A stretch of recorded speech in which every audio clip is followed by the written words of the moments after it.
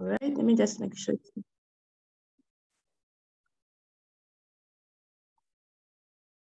All right. Got you, Mama Peggy. I can see that. Thank you for coming. Okay. I guess I can pray, or would anyone love to volunteer to pray?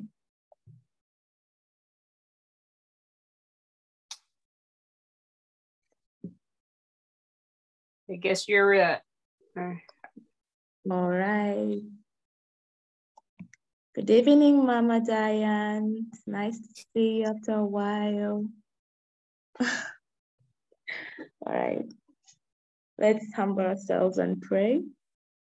Father, in the name of Jesus Christ, we come before you this day to thank you for all that you've done for us.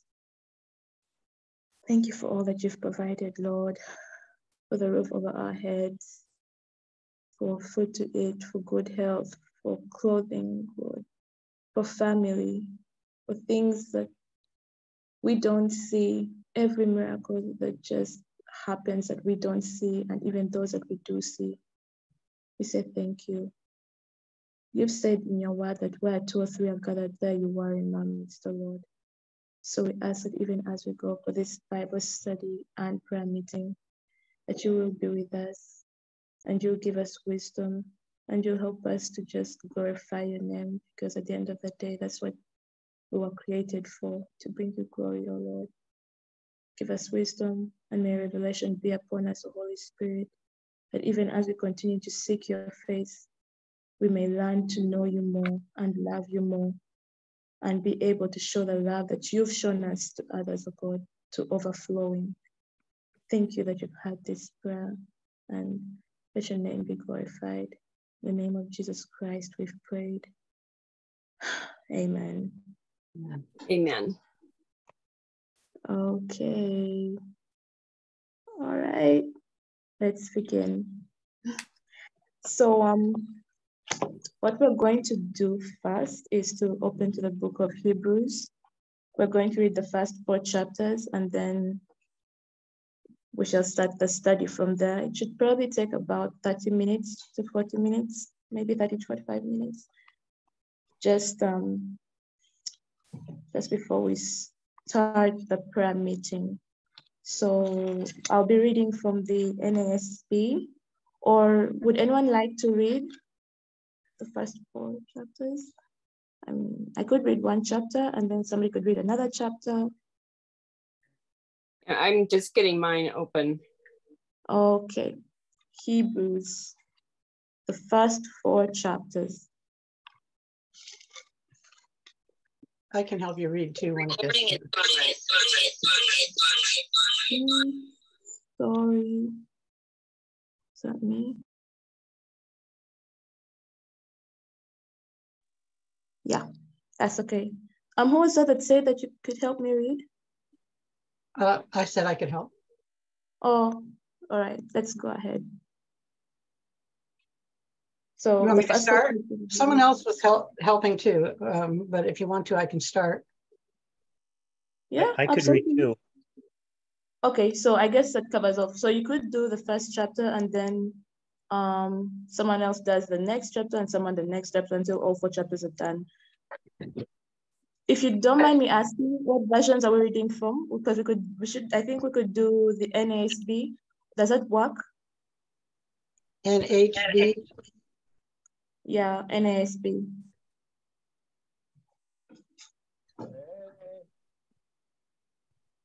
If that's okay.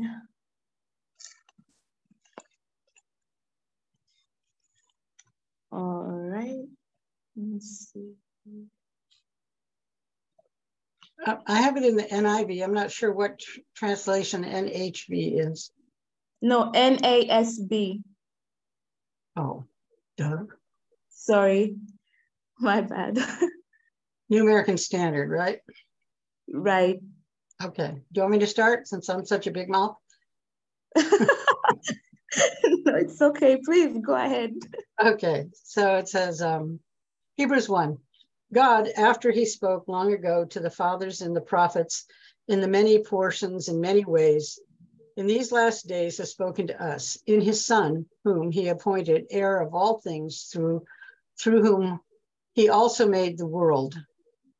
And he is the radiance of his glory and the exact representation of his nature, and upholds all things by the word of his power. When he had made purification of sins, he sat down at the right hand of the Majesty on high, having become so much better than the angels, to the extent that he has inherited a more excellent name than they. For to which of the angels did he ever say, "You are my son, today I have fathered you"? And again, "I will be a father to him, and he will be a son to me." And when he again brings the firstborn into the world, he says, "And let all the angels of God worship him."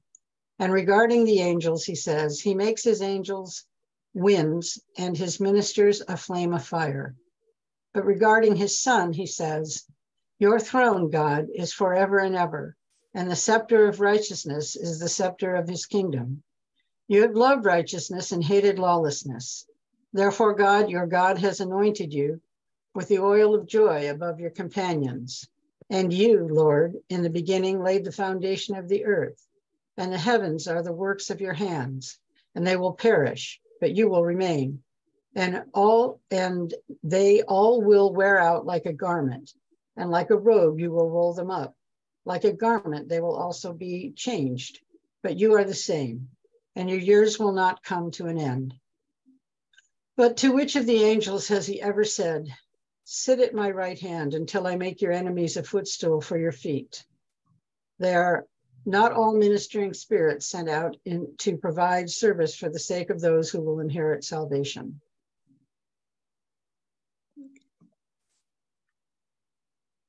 Okay. I can do the second chapter if you can hear me okay. Yeah, absolutely. Please. Okay. Warning to pay attention is what this one's titled. It says, "We must pay the most careful attention, therefore, to what we have heard, so that we do not drift away. For since the message spoken through angels was binding, and every violation and disobedience received its just punishment, how shall we escape if we ignore so great a salvation? This salvation, which was first announced by the Lord, was confirmed to us by those who heard him. God also testified to it by signs, wonders, and various miracles, and by gifts of the Holy Spirit distributed according to his will. It is not to angels that he has subjected the world to come, about which we are speaking. But there is a place where someone has testified, 'What is mankind that you are mindful of him, a son of man that you care for him? You made him a little lower than the angels. You crowned them with glory and honor and put everything under their feet.' In putting everything under them, God left nothing that is not subject to them. Yet at present, we do not see everything subject to them.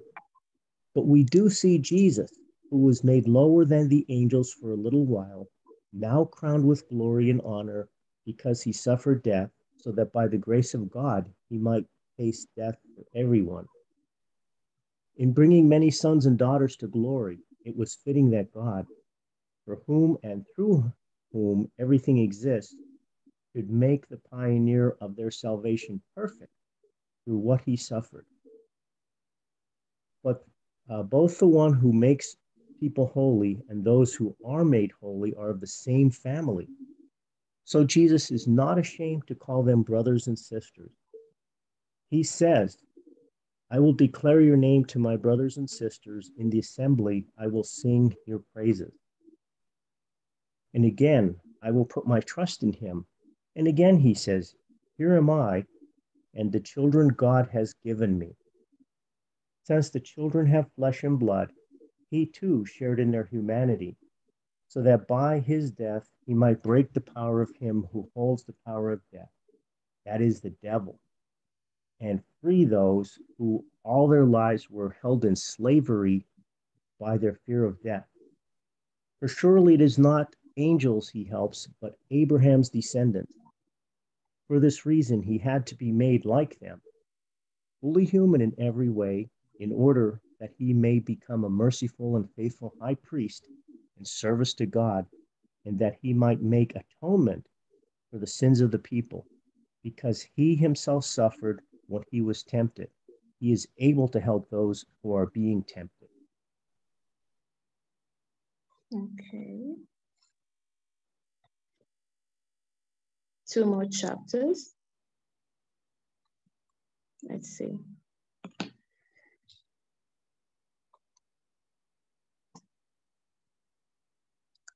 Okay, I'll just go ahead and read chapter 3.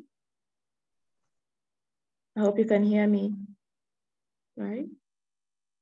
Sounds good. Okay. So chapter 3, Jesus, our high priest. Therefore, holy brethren, partakers of a heavenly calling, consider Jesus, the apostle and high priest of our confession. He was faithful to him who appointed him, as Moses also was in all his house.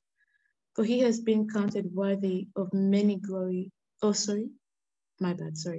he has been counted worthy of more glory than Moses by just so much as the builder of the house has more honor than the house.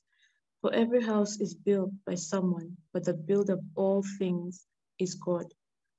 Now Moses was faithful in all his house as a servant for a testimony of those things which were to be spoken later.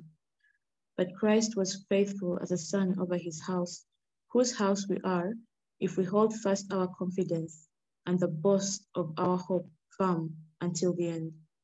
Therefore, just as the Holy Spirit says, today if you hear his voice, do not harden your hearts as when they provoked me, as in the day of trial in the wilderness, where your fathers tried me by testing me and saw my works for 40 years. Therefore, I was angry with this generation and said, they always go astray in their heart, and they did not know my ways. As I swore in my wrath, they shall not enter my rest. The peril of unbelief. Take care, brethren, that there not be in any one of you an evil, unbelieving heart that falls away from the living God, but encourage one another day after day, as long as it is still called today, so that none of you will be hardened by the deceitfulness of sin. For we have become partakers of Christ, if we hold fast the beginning of our assurance until the end, while it is said, today if you hear his voice, do not harden your hearts, as when they provoked me. For who provoked him when they had heard? Indeed, did not all those who came out of Egypt led by Moses? And with whom was he angry for 40 years? Was it not with those who sinned, whose bodies fell in the wilderness? And to whom did he swear that they would not enter his rest, but to those who were disobedient? So we see that they were not able to enter because of unbelief. Okay. Final I chapter. can read, but I don't have that version. I have the King James version. You want me to read, or you want someone else to? No, go ahead, please. Go ahead with that version. Okay. That's Chapter okay. 4. Okay. Let us therefore fear, lest the promise being left us. Yeah, thank you. I had to turn the light on. Left us of entering into his rest. Any of you should seem to come short of it. For unto us was the gospel preached, as well as unto them. But the word preached did not profit them, not being mixed with faith in them that hear it. For we which have believed do enter into rest. And he said, as I have sworn in my wrath, if they shall enter into my rest, although the works were finished from the foundation of the world, for he spake in a certain place of the seventh day on this wise, and God did rest the seventh day from all his work. And in this place again, if they shall enter into my rest, seeing therefore it remaineth that some must enter therein, and they to whom it was first preached entered not in because of unbelief. Again, he lameth a certain day, saying in David, today, after so long a time, as it is said, today, if ye will hear his voice, harden not your hearts. For if Jesus had given them rest, then would he not afterwards have spoken of another day? There remaineth therefore a rest for the people of God. For he that is entered into his rest, he also hath ceased from his own works, as God did from his. Let us labor therefore and enter into that rest, lest any man fall after the same example of unbelief. For the word of God is quick and powerful, and sharper than any two-edged sword, piercing even to the dividing asunder of soul and spirit, and of the joints and marrow, and is a dissenter of thoughts and intents of the heart.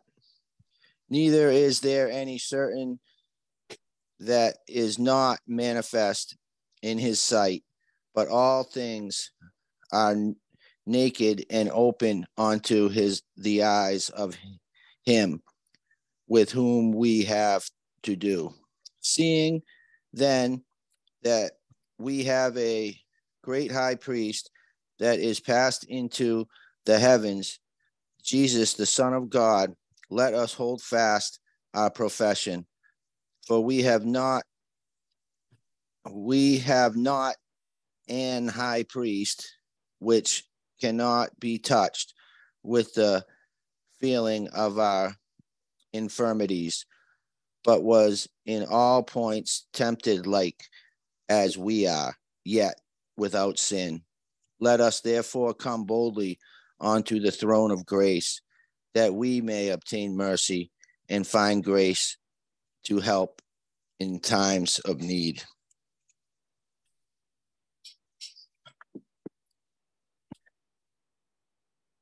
All right.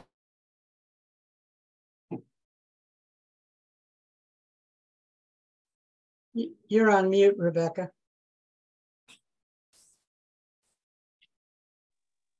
Oh, I'm sorry. Is that okay? Okay.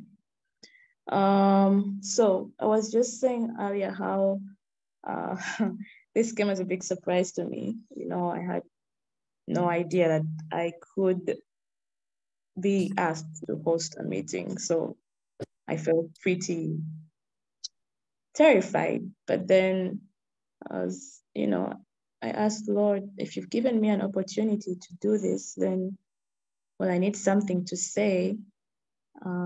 What would you want me to talk about? And this is what came to mind, Hebrews 1-4. Because when we think about Hebrews, we talk about faith. And it's been a while now since we started our prayer meetings. And it's like, why don't we talk about faith? This is something that just the Lord placed on my heart. And if we look at chapter 1, let's see, in fact, the particular verses that I had seen that really stand out. For example, verse 9, it says, I'll now read from the NIV. You have loved righteousness and hated wickedness. The NASB calls it lawlessness. Therefore, God, your God, has set you above your companions by anointing you with the oil of joy. When I look at the oil of joy, I'm thinking, what does that mean? We come to these prayer meetings and sometimes, yes, we are looking for prayer and everybody has a prayer request, but How about thinking about the joy of the Lord? Because sometimes that is actually an answer to prayer. And before I actually get to that, I'm curious, what do you think comes to mind when you hear that, the oil of joy? What comes to your mind when you hear that?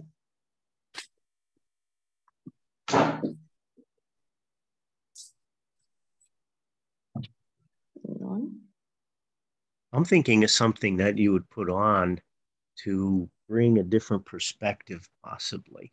Like you put on oil, you would put it on your skin, but if you put on the oil of joy, it's like you're putting on something that brings you a perspective of joy to take you out of the present situation of pain and sorrows.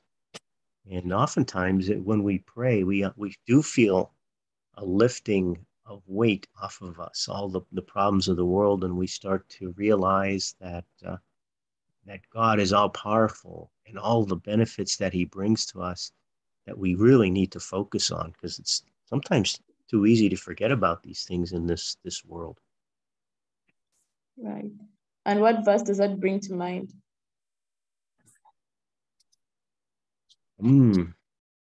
I can almost see it and hear it, but it's not coming to me right now. Put on the, what is it? Put on the joy of salvation for the spirit of heaviness, or is that a hymn? You may have another one. Well, there's that one, but I don't know. I didn't put that down as a reference, but there is that one, and it would be good actually if you could remember the reference for that. It could be a song, is it?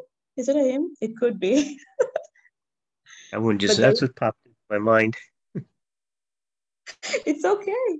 There is that verse that says, "The joy of the Lord is my strength," and let's see. The reference for that is Nehemiah, the book of Nehemiah. Let me just see if I got this right, because it should be Nehemiah chapter 8, verse 10. The joy of the Lord is my strength. Let me see if I just got that correct. Let me see.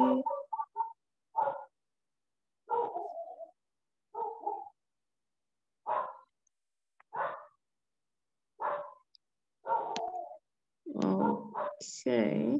Yep, Nehemiah chapter 8, verse 10. The joy of the Lord is my strength. There is that. Then the other thing I want us to look at is Psalm chapter 23, verse 5. Psalm chapter 23, verse 5. There's something interesting I find about that Psalm, because when I look at that Psalm, I'm thinking about Jesus. And there's just something about thinking about him, as a shepherd, So let's see, Psalm 23, verse 5, it says, "You prepare a table before me in the presence of my enemies. You anoint my head with oil, my cup overflows." So, having said that, when you look at verse 9, what we're just reading, it says towards the end that therefore God, your God, has set you above your companions by anointing you with the oil of joy. So actually, those are 3 verses we've seen. Nehemiah chapter 8, verse 10. The joy of the Lord is my strength. Yes, go ahead, Brother iPhone. Yeah, that's kind of what I wanted to say about that verse is, I agree totally with Fred. It's like God is anointing you with oil, kind of putting you aside, as his. That's the way I see it. When your heart matches the way that God loves righteousness and hates iniquity, when we do that, in my verse it says, "Anointed thee with the oil of gladness above thy fellows." So to me, it's like, mocking you as his because he sees your heart is with him. That's just my opinion of it, but that, that's the way I look at it. Absolutely. I totally agree. And the big part there is he's anointing you with the oil. It's not like you're putting the oil on yourself. What I really get out of that is God's putting the oil on you, saying, good, my son, or whatever, Right. Exactly. That's so good. And it's interesting because while he is putting that oil on you, it's interesting that also Jesus was anointed with that same oil. And with that being said, Galatians 2:20 comes to mind, whereby it says that it is not I who live, but Christ who lives in you. So you come to that point where you are Christ, in a sense, in a manner of speaking, you are Christ. So you get anointed with the same oil that he was anointed with.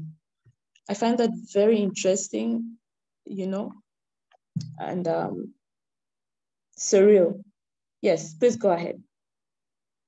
Yeah, and that's why I liked the chapters that you picked, actually, because it says more than once how Jesus went through what we go through, and that's why I really like those chapters that you picked, because it talks about that Jesus living on the earth and going through what we go through, and then it works the other way as well. Like now, if you can connect enough with God, you can really become like Jesus and Jesus can live through you. And, all things are possible with God, right? So Amen. that's beautiful. Okay. So now that's just chapter 1.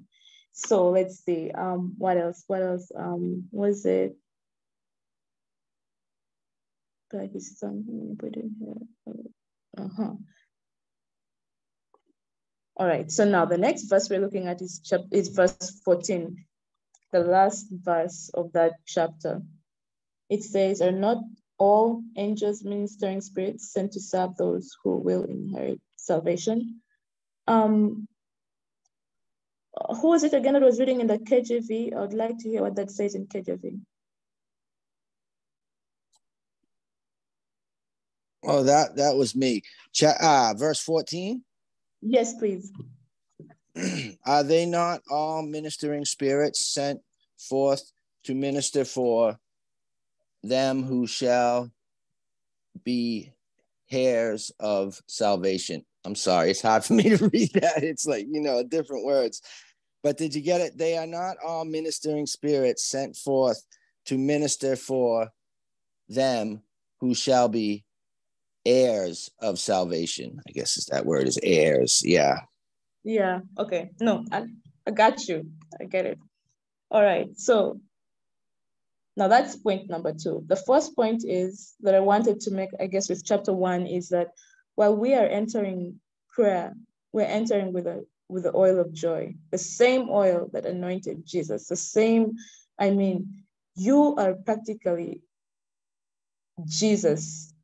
Although I don't want to get ahead of myself, but anyway, yeah. But you're entering into the place, the throne of grace, as though you are actually Jesus himself interceding and praying for you, for others, and you're entering with the oil of joy. That's point 1. So you have assurance with that joy that, that joy gives you strength, and you have the strength to pray for whatever it is that you have need of, or to pray for somebody else. Now that's just the first point. The second point is, that what you ask for, you have been answered, because the angels are there listening. They're practically sent to serve you, and not to serve, of course, in the sense that, you do my bidding, that kind of thinking, no, but they're listening. So they're carrying out God's commands as you pray. Yeah, somebody wanted to say something? No? Oh, okay, I thought I had someone who wanted to say something. And then the angels are doing as you are praying according to God's will. There's a verse in James that we're looking at in the last Bible study about how we pray, and we pray amiss because we pray with wrong motives. The one way that you can pray without having the wrong motives is to pray using God's word. you pray using the word of God. Miss Yolanda, are you okay? Have you sorted that out? You okay? Sorry about that. I hope it's working. All right, so, okay, so I was just saying that you pray according to God's word, and the angels carry out what God's word says because they are listening. So what I like to do sometimes is actually pray the Psalms, you know, when I have nothing to say, that's what I pray. And you can't go wrong with praying God's word. You can't, because while you use your own words to pray, sometimes you maybe, I wouldn't want to say that you're praying the wrong prayer. No, you cannot pray a wrong prayer because it's the heart that matters. But just the fact that you're praying God's words, it's like, I don't want to say reminding him because he knows everything, but you're saying what he's saying. And the Bible does say that God's word does not return void. So if God's word does not return void, then that means someone is carrying it out. And that's where the angels come in. Yes, God will answer prayer, but they are there listening, the angels, to your prayer. And, I just imagine them going before God and saying, just like the book of Revelations, as we are doing in homework, the angels were carrying, what is it? The incense, was it incense of the prayers of the saints, so they are there. And that's chapter 1. So in chapter 1, there are 2 points. 1, the oil of joy. 2, the angels are there ministering and serving and waiting to carry out God's will. So you have no doubt that your prayers are just hitting the roof. No, they go beyond that. God is hearing. God is answering. God is there. He's omniscient, omnipresent, and all those other big words. Why? Because you're an heir of salvation. The Bible says in Romans 8 that we're heirs of God and co-heirs with Christ. And by the Spirit, we cry, Abba, Father. So you know that what you're praying for is actually answered. So now that's chapter 1. Chapter 2,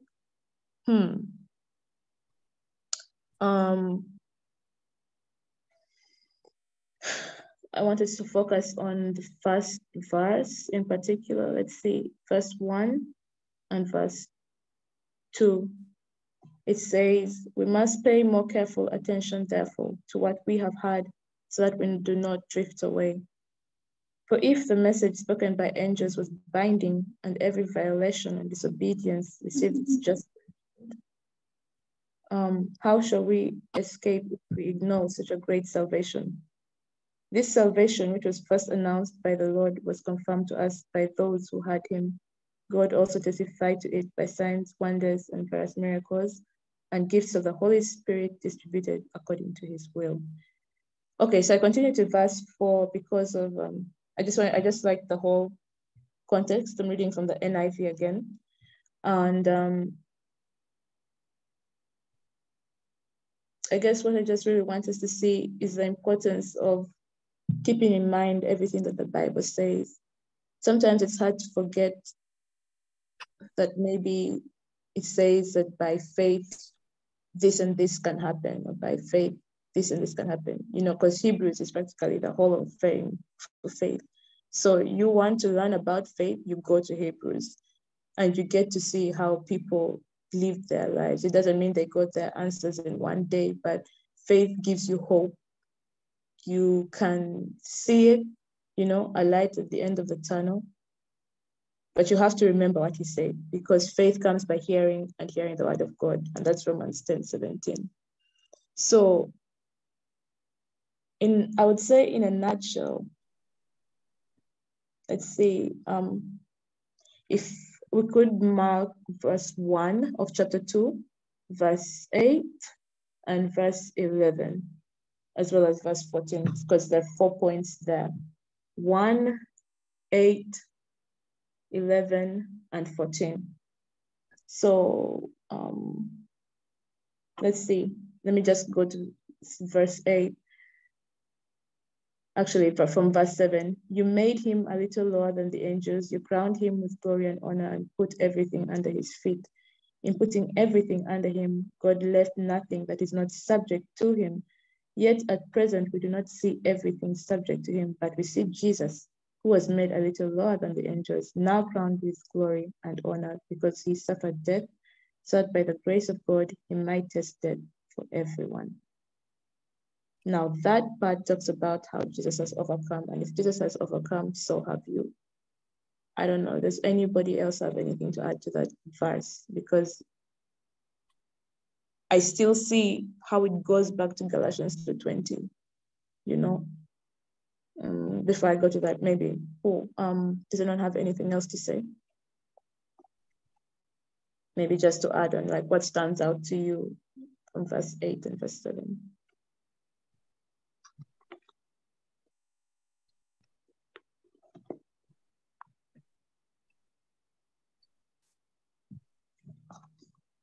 Anybody? No one? I think it's pretty powerful overall. I mean, sometimes we read over these things and we don't just stop and fully digest them, but everything is under Jesus. I mean, and we look back and he was part of the creation too. So it all belongs to him. And he suffered death for us. So you just think about that humiliating experience. And yet he did it for us because he loves us so much. That just kind of hits me in the heart. It says here, so that by the grace of God, he might taste death for everyone. It really hits home with me that here is God's son that really did this for us. And we are so undeserving, but he loved us so much. And now we can, as we said earlier, we can actually partake in so many things he did for us, like the oil of joy. So that's something that stands out to me. Absolutely. Because I think you're absolutely right. Because one word I really just want us to focus on is the word rest. From chapter 1, it's the one thing you keep seeing. But that rest didn't come just like that. I don't know if you have the same saying in the West, but there's a saying that goes, it's kind of off point, but it goes something like, money doesn't grow on trees or something like that, or it didn't fall from the sky, you know. So in the same way, that rest didn't just grow on trees or fall from the sky. He had to pay the price for that rest. He had to pay the price for us to be able to enter the presence and be able to talk to God, you know, and be able to have that relationship with God. But the question is, what is that rest that we're talking about? To the point that you're able to enter prayer and have that rest. You know, it's not just rest in the sense of peace of mind. It's something else. And we're going to get to that. So Galatians 2:20 again, it is not you who live, but Christ who lives in you. You know, rest comes from the fact that, well, I almost said it, but I'll get to that later. And then let's see. Verse 11 says that both the one who makes men holy and those who are made holy are of the same family. So Jesus is not ashamed to call them brothers. He says, I will declare your name to my brothers in the presence of the congregation. I will sing your praises. That is verse 11, verse 12. So the first point in chapter 2 was the fact that we cannot forget what the word of God says, because faith comes by hearing and hearing the word of God. It's important to remember what God's word says when you enter the praying room, when you enter the secret place. It's important to remember what God's word says. Always have it, at the forefront, because you cannot pray amiss if you have God's word. That's one. Two, there was a price that Jesus paid for us to be able to enter that presence. and we have the authority. So I could dare say that let's not misuse that authority by forgetting the fact that he paid the price. What do I mean? Sometimes you enter the praying room or we enter into prayer. And while we know that Jesus died for us, we don't remember or we forget to use the authority that he has given us, or we don't find ourselves worthy enough to use that authority, or we simply just don't know how to use it. But that being said, we have with this lesson, I just want us to know that we have the authority when we enter the praying room, but to always keep in mind that there was a price that was paid for that authority. That's one within that verse, we have that authority because it's not us who live, but Christ who lives in us. And then point number 3, we're part of his family. Romans 8 again, by his spirit we can cry, Abba, Father. We are heirs of God and co-heirs with Christ. We have Jesus Christ rooting for us. We have him, he's done it all, and all we have to do is just be a part of his family so that we can have those privileges of being able to enter the presence of God without having to sacrifice animals, or I don't know. It says, come as you are. Come as you are. I don't think he ever expects us to be perfect in terms of,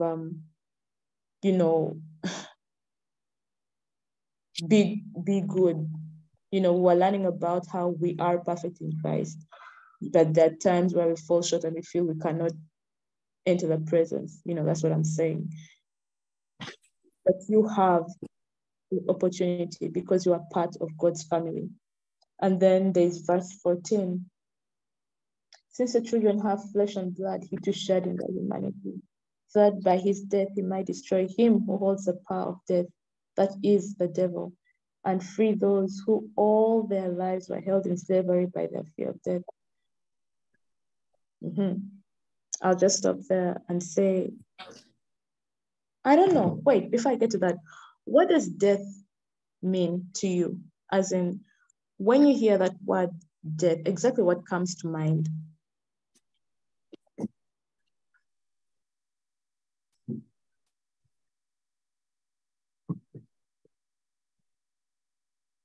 To me, I think it means it's a finality, like that's it, we're done.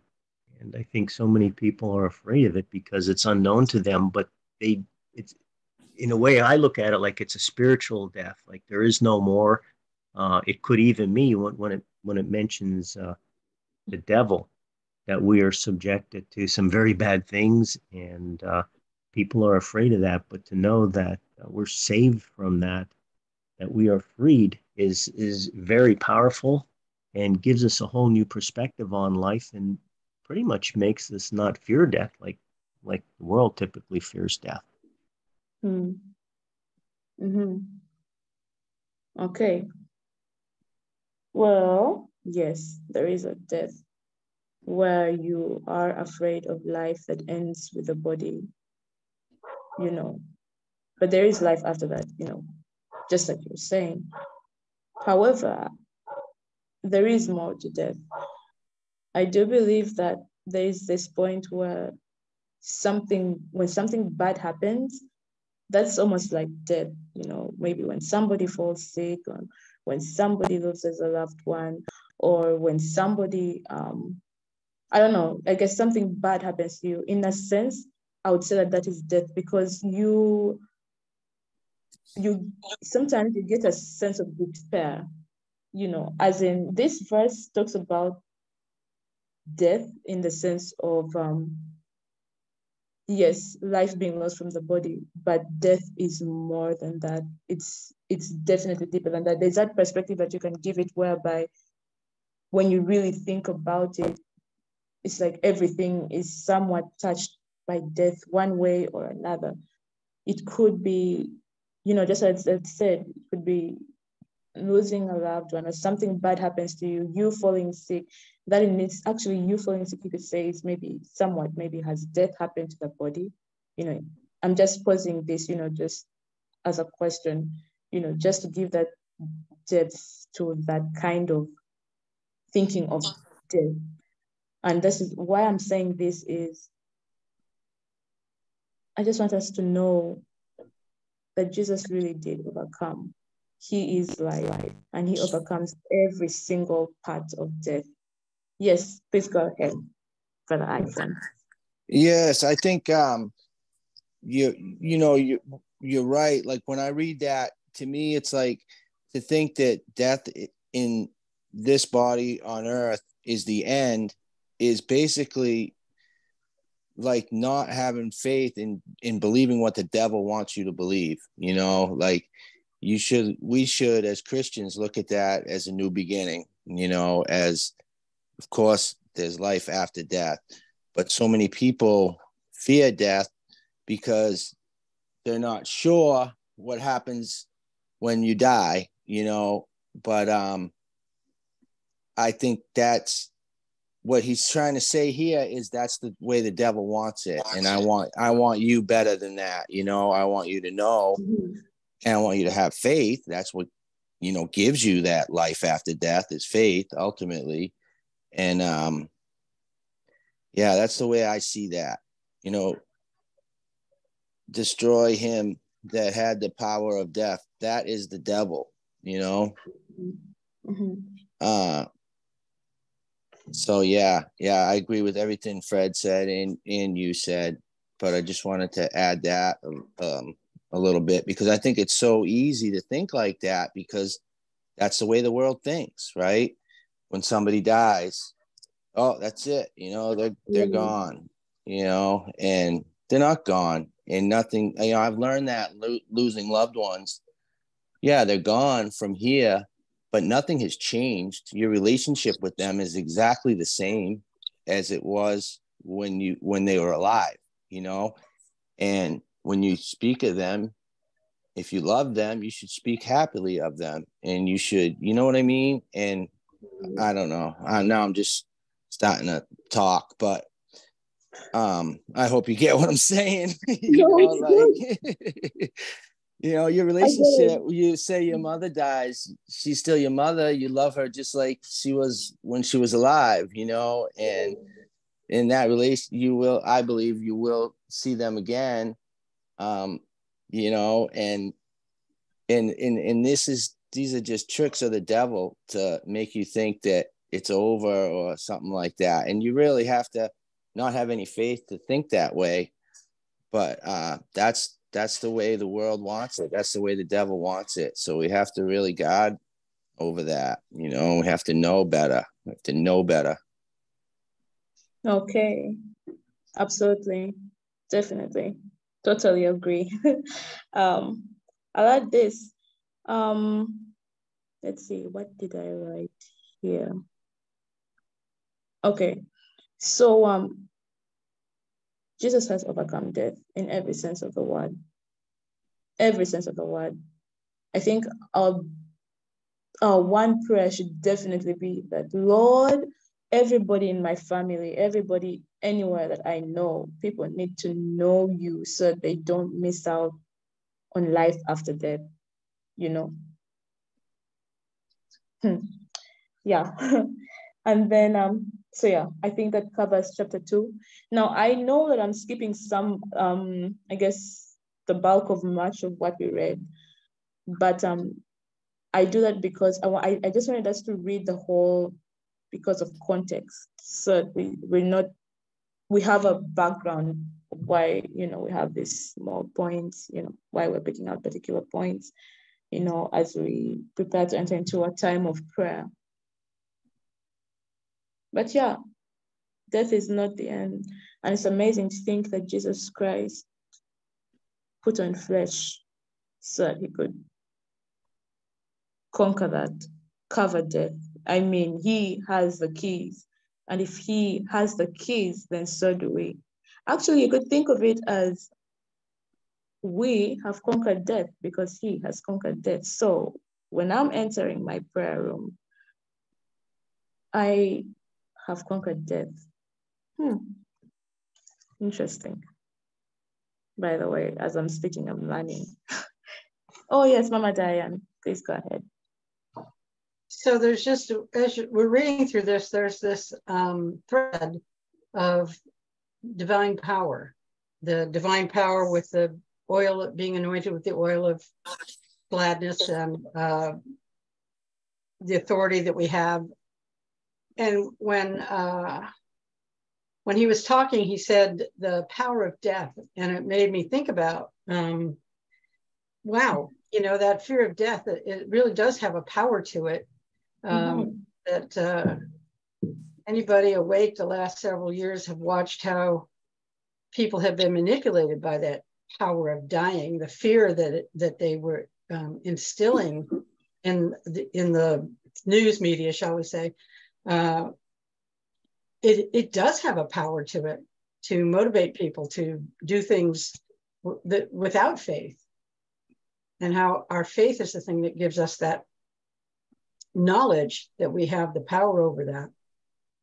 So still part of this thread, still part of the thread about divine power. Right. Absolutely. Totally. And So there's a freedom. There is a freedom there. Yeah. I agree with, I'm sorry. No, it's okay. It's all right. I'm talking here and Aubrey, but I think what Diane was saying, her point is really good and applicable to what we've seen over the past few years.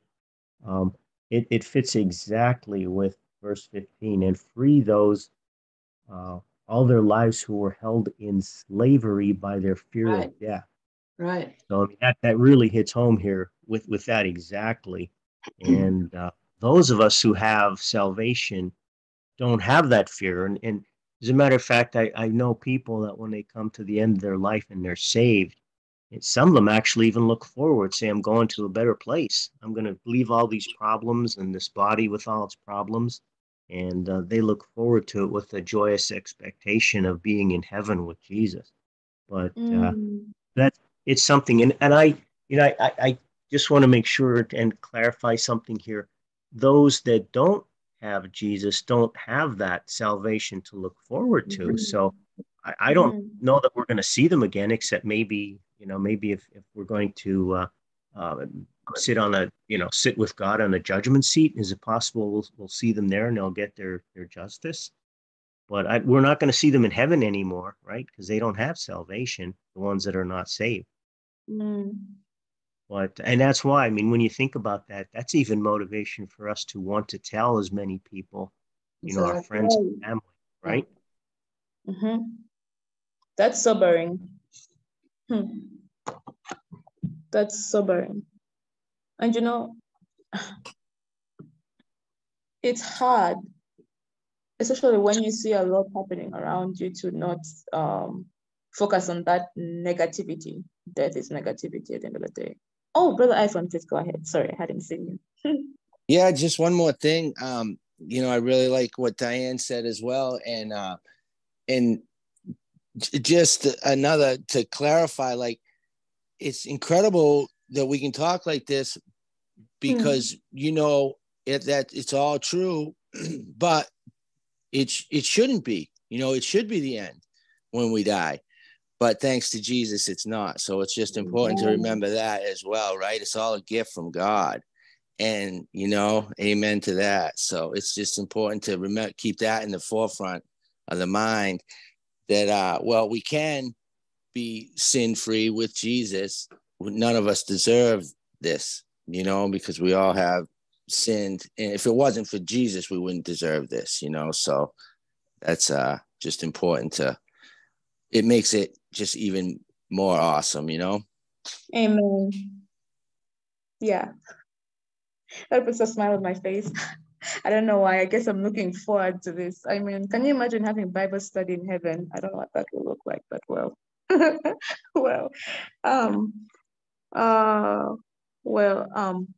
were we? So yeah, verse 14 and then verse 15, and then that covers chapter 2. So what did we look at in chapter 2?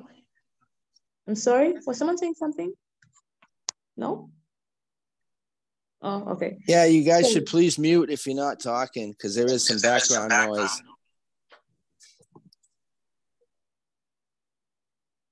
Okay. All right. So yeah, that covers chapter 2. The first point was don't forget what you heard, what you read in the Bible. What did God say? Number 2, know that there is authority. You have authority. When you enter the praying room, you have the authority because He has the authority and He paid the price for it. So don't misuse the authority you have by not using it. And then number 3, we are part of this family. So if I am a child of God, then I have to act like it and use what I have, because I'm part of his family. And, we're heirs of God and co-heirs with Christ. And then number 4, He's conquered death. You have authority over every single aspect of death, and you have no reason to fear. Remember, Hebrews is all about faith. And remember, earlier I said, rest. What is rest? The idea of rest. A lot of that is tackled in Hebrews, especially the first few chapters, and we're getting to that.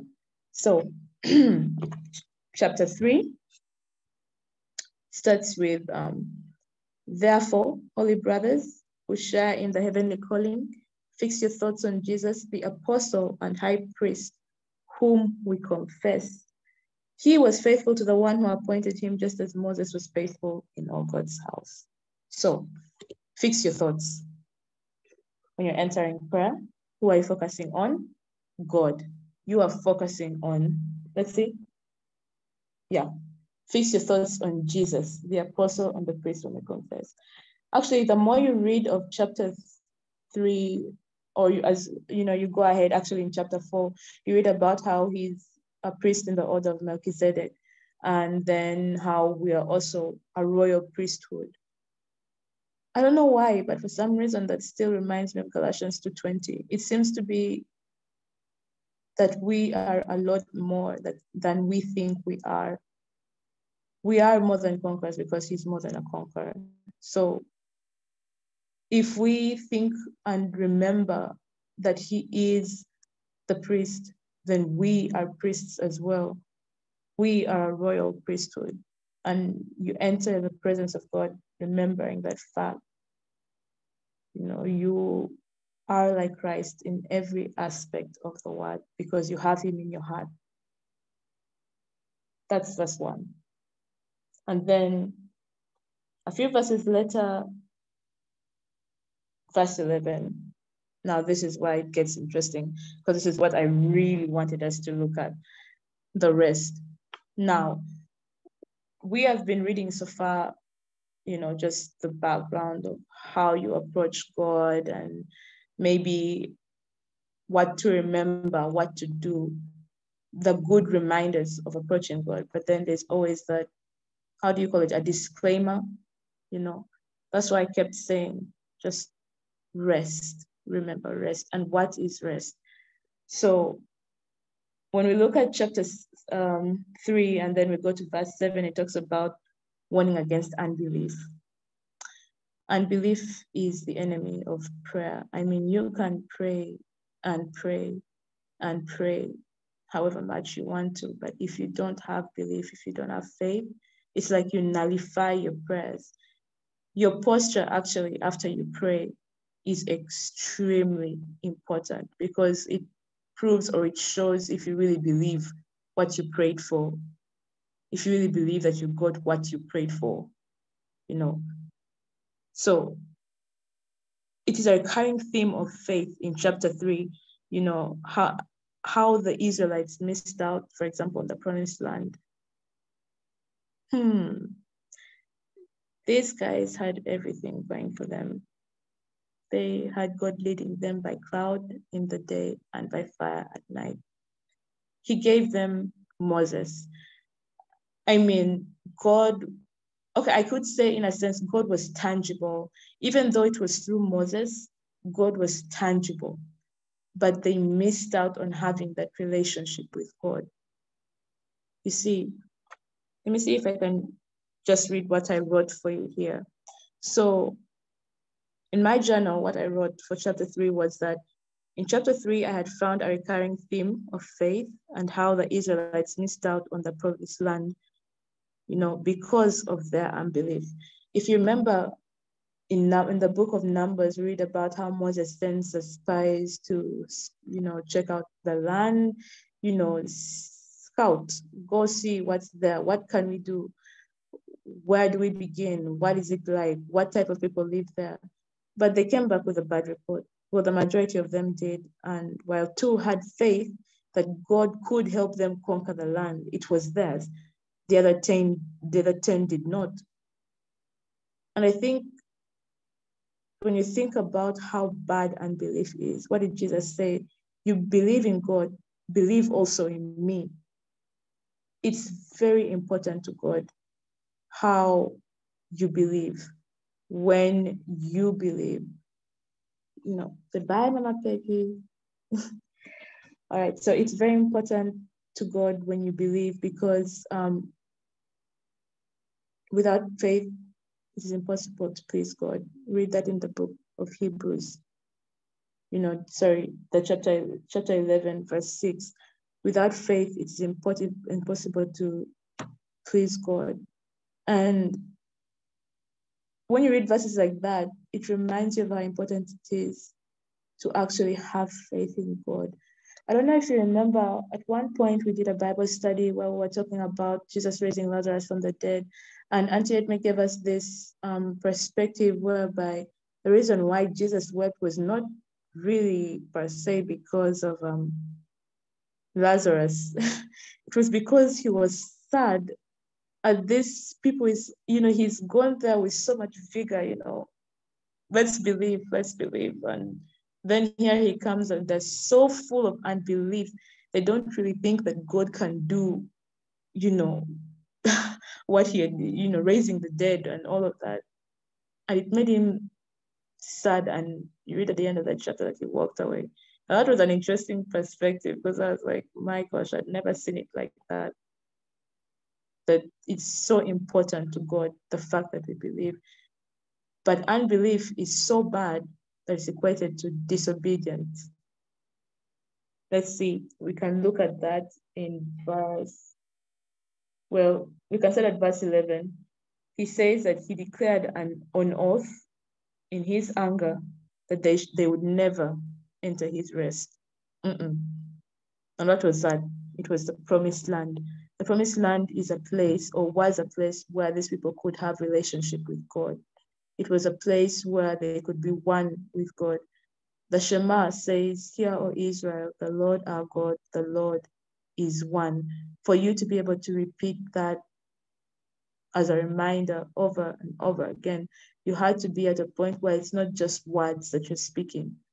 You actually know who your God is. You know how different he is from others around, all the other people around and their gods and the kind of lifestyles they had. But the Israelites are so stiff-necked that their unbelief kept them from the land. It kept them from enjoying the promised land. That was the rest. But it gets deeper than that. I know you know my talk. Who's that? Somebody's on. Can you mute?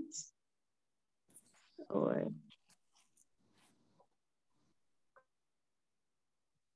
okay, that's okay.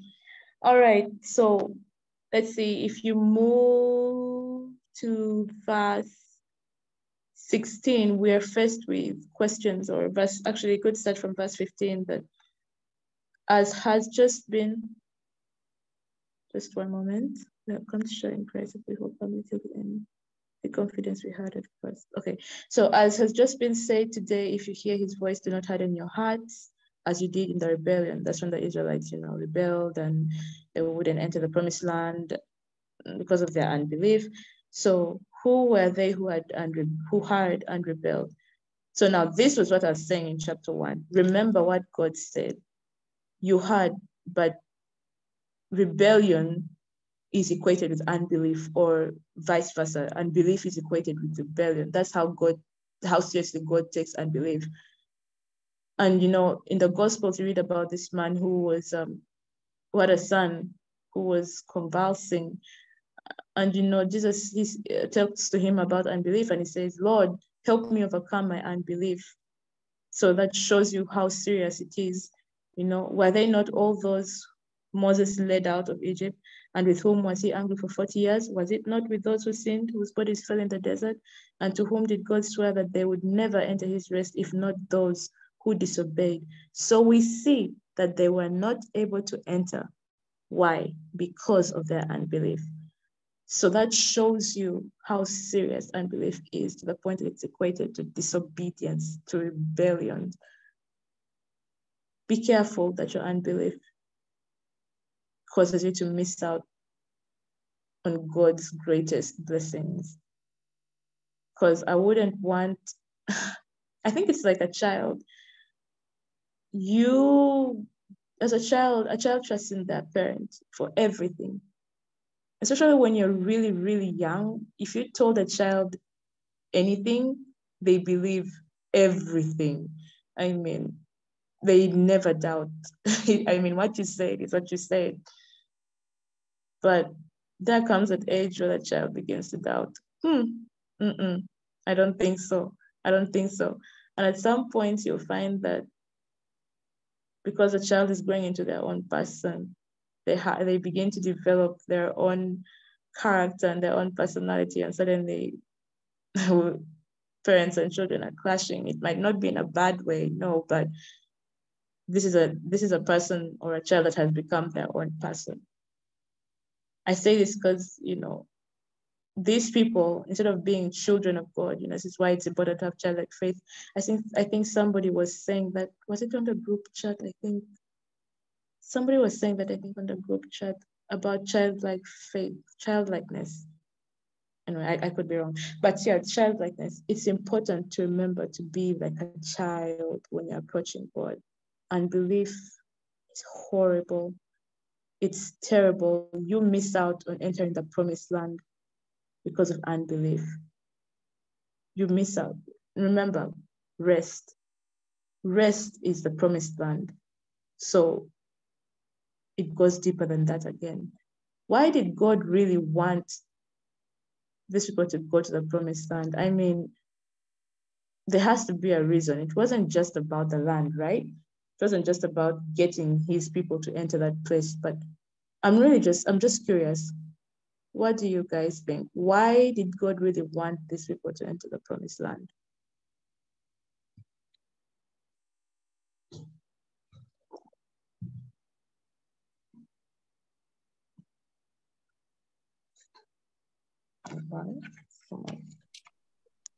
Well, I think we learned why he chose Israel, the Israelites, to be God's people, so that the whole world didn't become like Sodom and Gomorrah. So it didn't really matter that they didn't all believe. Well, of course he wanted them all to believe, but as long as some of them did, there was hope for the future, But I don't know. That's just what comes to my mind right there. I don't know if that's really the answer that you were looking for, but You're almost there. But what I want to know is, why did he want them to enter the promised land? Why the promised land? Okay, why? I mean, they could have lived anywhere, or he could have chosen any other place. Or, okay, let me say it like this. He could have just left them in Egypt, but why did he want them to have the promised land? Why the promised land?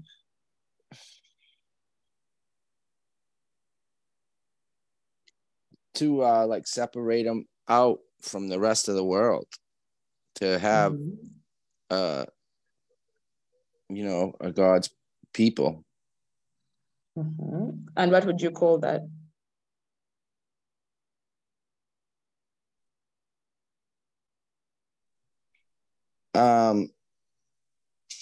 what do I call it? Well, I think it's the beginning of the church, you know, the beginning of,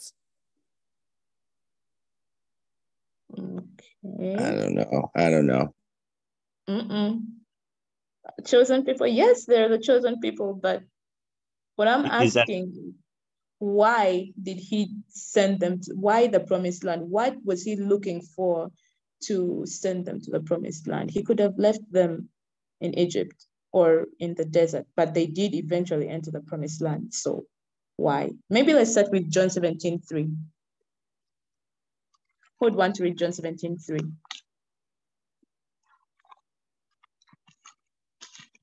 The Gospel of John, chapter 17, verse 3.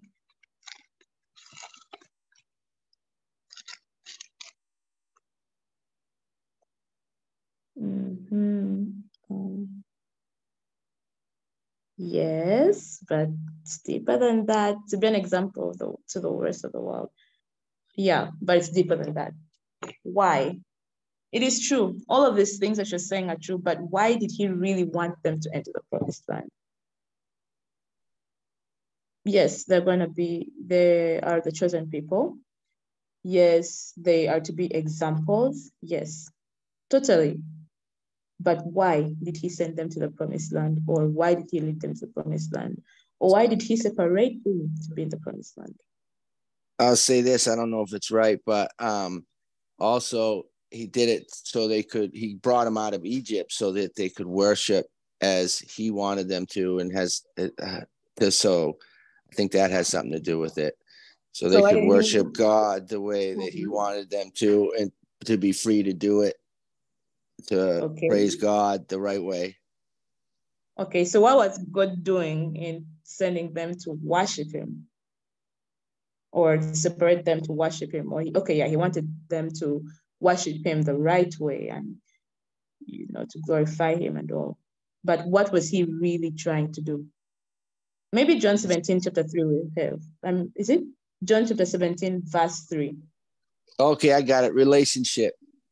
He wanted them to have that relationship with him by worshiping them freely. He's not going to make you do it. It's going to be you free to worship, but he wanted to build that relationship. Say, look, you're my people. Here's your land. You come and you worship God, and we're gonna get close. We're gonna build a relationship. Yes, that's it. That's exactly it. It's all about relationship. John 17, verse 3 talks about how that they may know, let's see, it says, now this is eternal life, that they may know Jesus Christ, that they may know God and Jesus Christ, whom you have sent. So we know that there's a recurring theme of faith in chapter 3, and really throughout the whole of Hebrews. But we're confronted with this issue of unbelief. And the Israelites seem to have had a big problem with unbelief. And the reason why God equated the unbelief with disobedience is that they failed to realize that all he ever wanted was relationship. They didn't really want a relationship with God. It's like they wanted God for what he could give them. And you see that a lot in the book of Judges. Everybody did as they pleased. When things became bad, suddenly, oh God, please help us. Remember us. Please, we are never going to do this again. No, we can't. I don't know, and so on and so forth. Then God relents and, helps them out of the situation. But just as soon as they're out of it, they forget. The Israelites failed to realize the importance of relationship with God. And that equated to unbelief, because that means they rejected God. I don't know if that makes sense. I hope I'm making sense. Does it make sense? I hope I'm making sense. The promised land was all about relationship. Right now, we're talking about rest. He rejected, you see, Hebrews chapter 3 says, just a moment, let me just get back to it. It says, so we see that they were not able to enter because of their unbelief. And the previous verse says, and to whom did God swear that they would never enter his rest, if not to those who disobeyed? If not to those who disobeyed. Okay, that's good. I'm glad it makes sense. So if God told the Israelites to turn back into the desert for 40 years, he was actually, yes, of course, all those people died, but they died because of their unbelief. You know, things were so much to a place whereby God didn't want people of unbelief to be entering the promised land. A relationship with God requires you to have faith. That verse, there's a verse that says, oh my gosh, I forgot to write it down. If we confess with our mouths and believe in our hearts that Jesus Christ is Lord, then we're saved. You cannot have a relationship with God without believing that he actually exists, without believing that he's real, that he's tangible, even if you can't see him. It takes faith to believe in something you have never seen. And the Israelites failed to realize that, but yet they had visuals, the cloud leading them, the fire at night. I mean, Moses in the presence of God, you know, Moses would come out of the presence with such a glowing face that he would have to cover it with a veil. They could see, yet they would not believe. And so, you know, they're about to enter the promised land. 10 are in unbelief, 2 have faith. And God says, okay, this just won't do. You'll have to just go. I'm not saying he was happy about all them dying in the desert, but I really do believe that it was a chance for some of those people to have some faith. But even during those 40 years, you find a lot of conflict. These people are really stiff-necked, you know, and so that generation dies, and then you have this new generation, and then you have Joshua leading this new generation and telling them you have to do this, you have to do this, and this, and this, and you know. But at the root of it all is faith in God, because faith in God brings relationship. You have to believe that he exists. So all of that to say, really, that's how serious unbelief is to God. You cannot enter God's presence with unbelief, because how then will you get your prayers answered? I mean, then it becomes pointless, because faith is what is the evidence of things hoped for, and the substance of things not seen. I hope I've said that right. Again, Hebrews 11. Hebrews 11. You have to believe that what you have prayed for is actually answered. The promised land was all about relationship. And if you want to have a relationship with someone, you have to trust them. You have to have faith in them. You know, we are one with God. Now, that being said, we move to this is now chapter 4, the full explanation of rest. Remember that in chapter 3, we have been told that they did not enter God's rest because of their unbelief. So in chapter 4, we read, therefore, since the promise of entering his rest still stands, let us be careful that none of you be found to have fallen short of it. Okay, what I have here right now is a NIV, and I can't seem to open my NASB. So I was hoping if somebody could read that for me, please, the first verse. I just wanted to hear what it says. Hebrews 4:1 it's okay, KJV or NASB. I just want to hear it in a different version. Okay, I'll read it. Let us therefore fear lest the promise being left us of entering into his rest, any of you should seem to come short of it. Any of you should seem to come short of it, yes. Okay. You want me to read it again? Did you get it?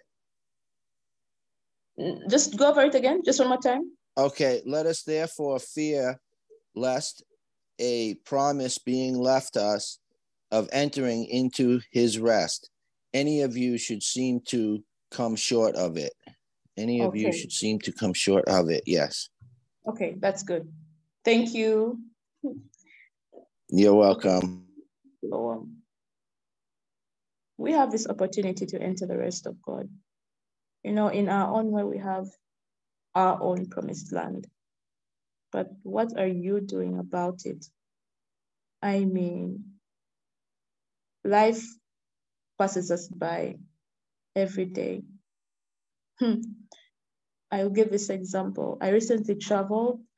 Okay, so right now I'm in Uganda. But previously, when we were doing the Bible studies, I was in Rwanda. Now, Rwanda is 1 hour behind Uganda. So right now it is 2:23 a.m. Okay, but time here, for some reason, when I was in Rwanda, because of the time seemed to be moving slow. I don't know if I'm making sense, but it was moving slower than it is here because everything is happening so fast. When I came here, I just had so much to do and so many places to go, and I had work to do, people to see, you know, because it had been years since I had come back and really been able to just settle properly. So now what I noticed is that my mind is still stuck in Rwandan time.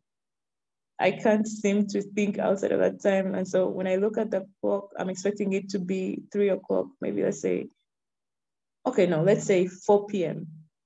But suddenly I'm like, why is time moving so fast? Yet it is supposed to be 3 p.m. You see, because if you don't have a moment to stop and rest, you'll just find time flying. You won't have, how do I say this? You won't have just those moments to stop and think. And that's something that I've really had to work on. I found myself getting to a point where I was even struggling to do my own personal devotions because I'm so caught up in how things used to be, and I'm forgetting where I am. And while it is good, yes, you have to be able to adjust to a different environment. You have to learn to be flexible, but time with God is extremely important. You have to prioritize your time with God. You cannot go through life without it. It's so important. It's like breathing air. It's your life. I don't know should I call it life support? I don't know if that's the right way to say it, but it's so important to find a moment where you rest in the presence of God. You need it for survival in this crazy world. Don't be found. It says, let us be careful that none of you be found to have fallen short of it. You have a chance, and okay, maybe that was what I was saying, particularly because of prayer time. But then again, this first verse applies to many of those who don't know the Lord. We have a chance to tell them about the Lord so they can also enter his rest, so that they can also enter the promised land, which is relationship with him. The promised land is relationship with God. The place where the Israelites denied or rejected God. That is the promised land. We have to tell people about that, but they also have a choice, to enter the promised land, just like the Israelites did, just like we all have had it. Don't be found to have fallen short of the Lord's rest, of the promise that he has given you. Because to reject the promised land is to reject God. If you remember, we just read John 17:3, that eternal life is to know God and Jesus Christ whom he has sent. Eternal life is to know God and Jesus Christ whom he has sent. Eternal life is to know God and Jesus Christ whom he has sent. So if eternal life is to know God, what did the Israelites really reject in the promised land? When they rejected God, what were they rejecting?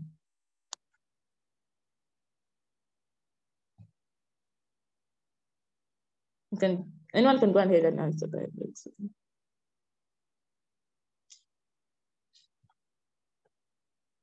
Exactly. You said it, eternal life. They were rejecting eternal life. So they entered the promised land. Well, those that missed out on the promised land, they rejected the promised land, which was a relationship with God, which really, if you really want to talk about relationship, it's knowing God. You cannot have a relationship with someone that you don't know. That is not a relationship. It becomes something else. It's like, I don't know, it becomes what, an acquaintance, or I mean, I don't even know what to call that, but it's not a relationship. You need to know someone to have a relationship with God, or to have a relationship with them rather. You need to know. So, in other words, these people missed out on the promised land, on rest, which is the promised land, which is relationship with God, because of their unbelief. So in essence, they actually rejected eternal life. They rejected God, who is eternal life, because John 17:3 says eternal life is to know God and Jesus Christ, whom he has sent. So in other words, what we're saying is knowing God is eternal life. Isn't that interesting? Eternal life is not just about living long. No, it's more than that. It's knowing God. I'm just imagining, I die, or in the words of Jesus, I fall asleep and I'm in heaven. I mean, we've gone past the whole judgment and standing before God. And, yes, my name is in the book of life. We've gone past all that, but I don't know God. I mean, you're just living with a stranger, basically. And I dare say there are going to be people like that who entered heaven. Let me say, while it is good to accept Jesus Christ, you want to make sure you spend your whole life actually living for him and getting to know him even better. Because there are those who are just going to accept him last minute, but they will have missed out on a life of knowing God. They will have missed out on a great opportunity to actually have lived for him and done amazing things for him. So when they get to heaven, what do they have to show for their acceptance of Jesus Christ? For their salvation? It will just be, I don't know, for lack of a better way of saying it, it will just be by word of mouth. Okay, I accepted Jesus Christ and I believe in my heart, but it was last minute. You didn't get that opportunity to be nice to someone, to help somebody in need. I don't know, to feed somebody who was hungry, pray for the sick, raise the dead. You didn't get an opportunity to live that life. And I really think that is what this verse means. You enter the rest of God, means you've entered the promised land, means you have entered relationship with God, and it means you have eternal life, which is to know God. But if you just know God from the point that you accepted Jesus Christ and then you died, that's all you have. Yes, you've believed, but that's all you have. You actually don't have any kind of, you have nothing to say that I did this and this for you. And I find that very sad. You will enter heaven, but do you really know God? You don't have, it's like you've been meeting someone for the first time and you won't be able to say, Daddy, I did this. Like how a child brings home the school paper with their grades. I got an A, and they're so proud. you won't have that. And just goes back to how important it is, as Mr. Fred and Brother Iphone, Mama Dan was saying, the importance of knowing God. You know, you want to be able to be at that point where you know who your Father is. There's no point of living this life without really getting to build that relationship with God. Life becomes meaningless because you were created to glorify God. So if you're not doing that, then life is meaningless, honest. I don't know. Would anybody want to add anything to that? I don't know what stands out to you, something, anything. I know with me, a lot of things stand out, and it really impresses me to think that we get closer to God and get to know his heart. I know Sister Edme was talking about that one of her missions is to show us God's heart, and that's really important, and we're seeing it here and what he desires for us. A thought came to me too when we were talking about the promised land, that in some ways, we were talking about the promised land in relationship, but in some ways it seems like a restoration to go back to the Garden of Eden when God had Adam and Eve there, and they were there for a relationship with him. So it was almost like he wanted to take the Israelites back to that time, take them back to a safe area and have a real good relationship with them. But it touches my heart to think about this more, that how important it is for a relationship with God and his desires for us. Because sometimes we just think of the Christian faith of things that we have to do, and certain, I want to say, mission type work. But we can easily miss the fact that God wants a relationship with us, and it's so very important in this scripture. So that stands out to me, and it makes an impression on me. So it's just thank you for pointing that out. Right. You're welcome. You know, as I'm saying all these things, I'm also speaking to myself, because these are things that we tend to forget. Like I was saying earlier, time passes you by. I'm still trying to adjust to time here. But I'm not happy that I'm struggling to have my devotional life in order, because that's my top priority.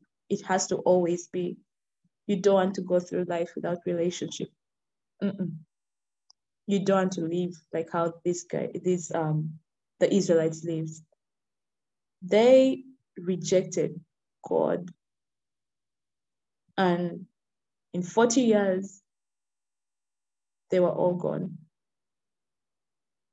I don't even want to think about how those people faced God. I don't want to think about that, because they had a chance. They had the evidence, tangible evidence, meanwhile, that God was real. But their unbelief kept them from the promised land. I think if there's one thing we have to pray for, is for God to help us overcome our unbelief.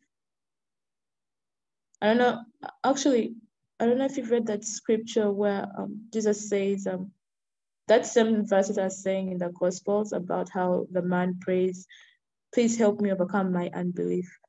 In that same chapter, Jesus tells his disciples that this kind come out only by prayer and fasting. You know, he wasn't even talking about the demon. He was talking about the issue of unbelief. And I do not know how I can explain it, but sometimes you see in the versions that we read, and you know, this is actually something I learned from Auntie Edme, that this was actually about unbelief. It was not even about the demon. You want to increase in prayer and become better at it, then ask God to help you overcome your unbelief. Even fast and pray for it, because faith as small as a mustard seed can move mountains. So the message they had, if you see, actually verse 2, it says, for we also have had the gospel preached to us just as they did. But the message they had was of no value to them, because those who had did not combine it with faith. Now we who have believed enter that rest, just as God has said, so I declared an oath in my anger, they shall never enter my rest. And yet his work has been finished since the creation of the world. For somewhere he has spoken about the seventh day in these words, and on the seventh day God rested from all his work. And again in the passage above he says, they shall never enter my rest. So it still remains that some will enter that rest, and those who formerly had the gospel preached to them did not go in because of their disobedience, which, if you remember, is unbelief. Therefore, God again set a certain day, calling it today, when a long time later he spoke through David, as was said before, today, if you hear his voice, do not harden your hearts. The issue of hardening the heart is the issue of unbelief. You know, if you hear the word of God and you harden your heart, it's of no value to you. Why? Because you have taken the path of unbelief. It's like that seed that falls on hard rock or hard soil. Sometimes, you know, if it's in hard soil, it will take root, but it will never really go deep. And so when the issues of the world come, it just withers and dies. The one that falls on the rock is actually snatched away by the evil one. We have to make sure that if we are telling somebody about the Lord, we are really praying against the spirit of unbelief. You know, it's interesting how all this started. We're talking about entering the prayer room, you know, with the oil of joy, knowing that the angels are ministering to us. You know, we looked at, serving, because we are heirs of God and co-heirs with Christ. You know, we inherit salvation. We inherited salvation the moment we accepted Christ. So the angels are there as well to hear our prayers, for as long as they align with the word of the Lord. We talked about in chapter 2 how we must pay attention to what we heard, because faith comes by hearing, and hearing the word of God. That's Romans 10:17. We spoke about how Jesus overcame. You know, he has the authority, and because he has the authority, we have the authority as well. But it came at a price. So we cannot misuse our authority by not using our authority. Then we talked about how we are part of his family. You know, that was verse 11. We are heirs of God and co-heirs with Christ. So we have the right to actually approach the Lord because we are his children, and because we have accepted the Lord as our, we have accepted him as our Lord and Savior. So we can approach God. And then we talked about overcoming death. If he overcame death, so did we. We have him in our hearts. And then we finally enter this whole topic of rest. It's important to know who you are in God. This is what Auntie Edna always tells us. Know who you are in God. The rest they speak of here is your relationship with God. When you enter the prayer room, make sure your relationship with God is right. In other words, your prayer room is what keeps it going. It's what keeps your relationship going. It's what keeps you thriving in the promised land. Why? Because the promised land is all about relationship with God. And relationship with God equals eternal life, which means the more I seek the Lord, the more I have eternal life, because eternal life is all about knowing God. Yes, you live long, even after death, even after you've fallen asleep, you live long. But eternal life was always, always about knowing God, because God always prioritized relationship. Finally, we're going to look at verse 16. Actually, let's just start from verse 14. Therefore, since we have a great high priest who has, in fact, just a moment, let me just change this because I want to read it in this other version.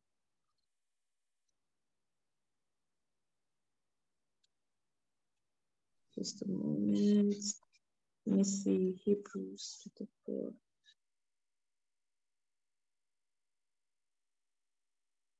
Okay, so Hebrews chapter 4, I'm reading in the NASB. Oh, God, it's not working. Just a moment, just a moment.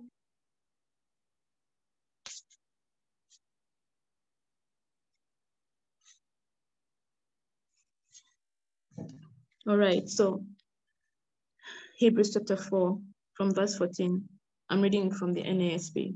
Therefore, since we have a great high priest who has passed through the heavens, Jesus, the Son of God, let us hold first our confession, for we do not have a high priest who cannot sympathize with our weaknesses, but one who has been tempted in all things as we are, yet without sin. Therefore, let us draw near with confidence to the throne of grace, so that we may receive mercy and find grace to help in time of need. I don't know, what these verses that we've read today may mean to you, but I want to be able to approach God's throne of grace with confidence that I may, receive mercy and find grace to help me in time of need. That's what this has all been about. Protecting our relationship with God, but knowing that we have the tools. And this all rests in the fact that we have rest. And what is that rest? The promised land. And what is the promised land? Relationship with God. That is your promised land. What's the relationship? Knowing God, because knowing God is eternal life. I don't know, there's no better way to say that, but when you're approaching the throne of grace, when you're approaching your prayer room, these are the things that you have in mind. That I'm going there knowing that I know who my Heavenly Father is. You are a royal priesthood. You are a child of the Most High God. You have authority. You have overcome. You are more than a conqueror. Know who you are in the Lord. These are the things that we have been learning. But imagine if you always have that at the back of your mind. No, not at the back of your mind, at the front of your mind, always. You're always just remembering, all that matters in this world is my relationship with God. That's what you're always remembering, because that's your promised land.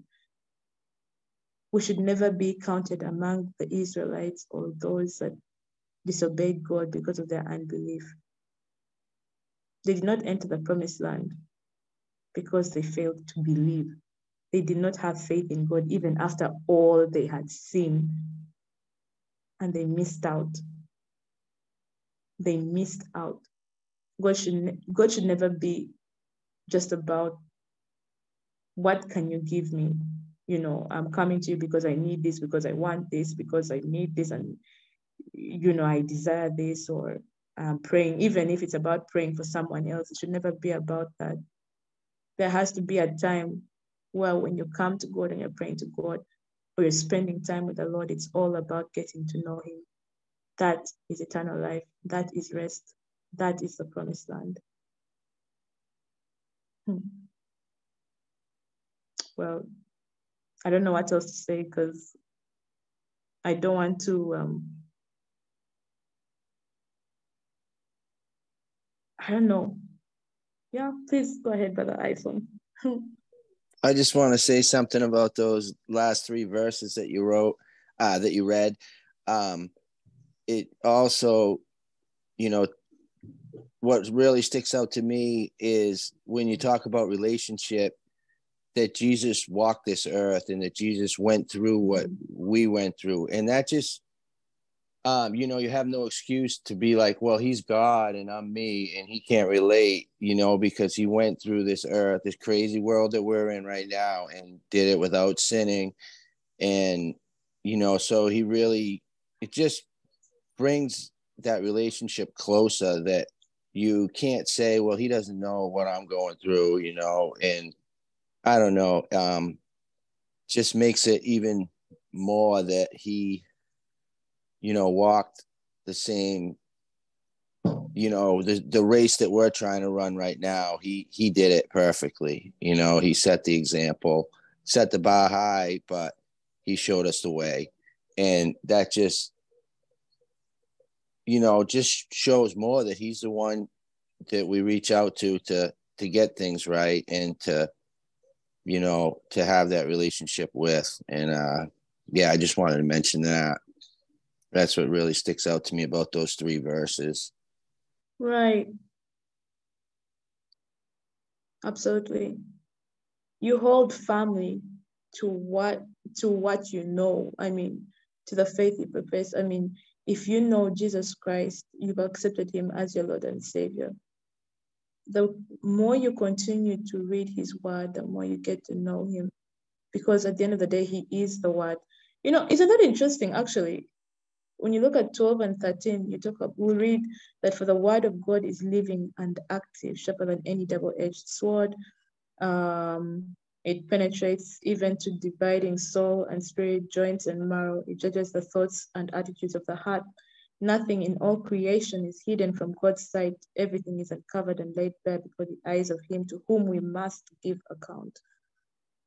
So verse 12 talks about the word of God. And who is the word? It's Jesus himself. Because John chapter 1 verse 1 says, in the beginning was the word, and the word was with God, and the word was God.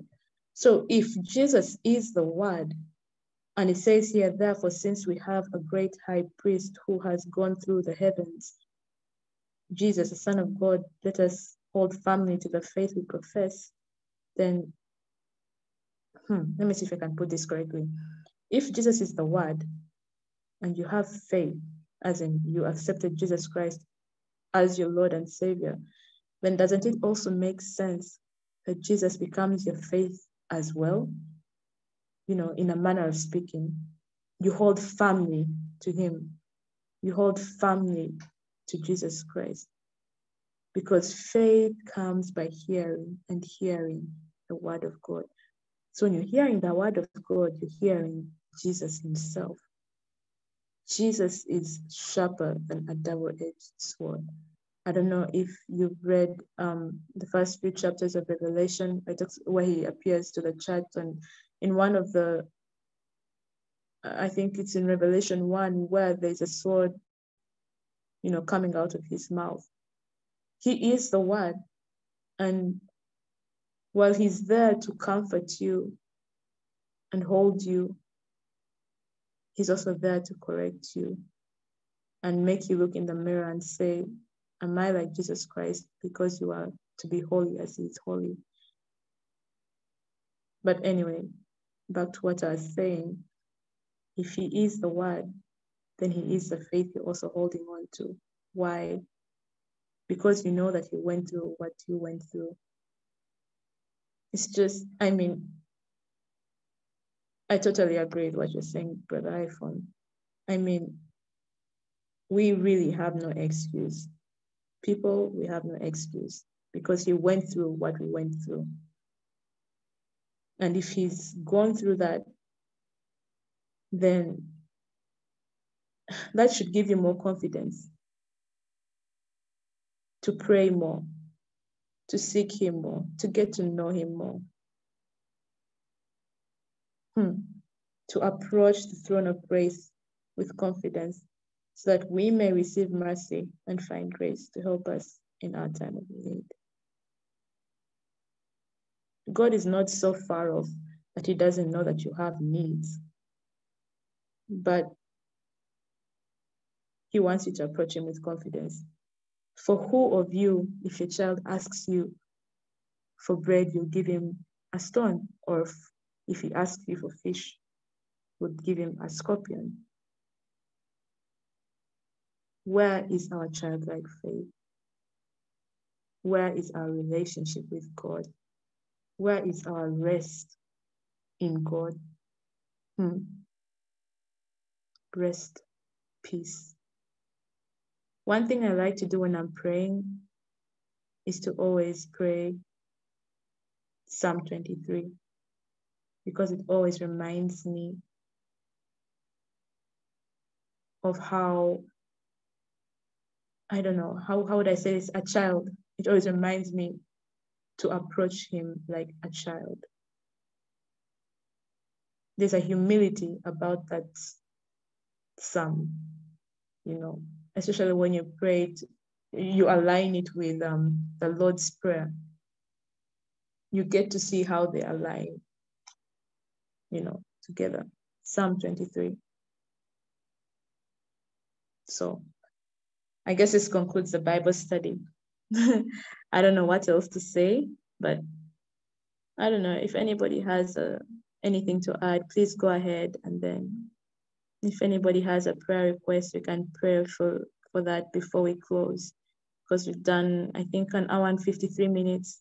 So yeah, please go ahead. Anybody who would like just to add something or any questions? Yeah.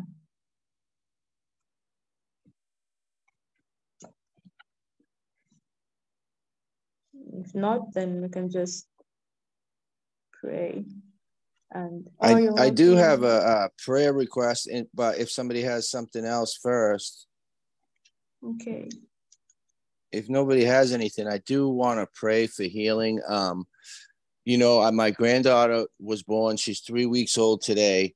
And a friend of mine who I've never met, but, you know, we're friends on Facebook and we're in a group together. And she's really nice kid.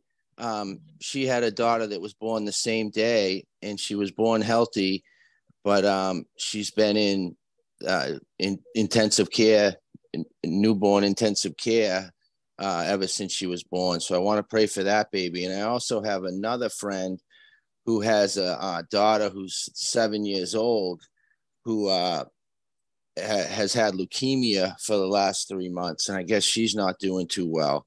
So I really want to pray for healing for those two children.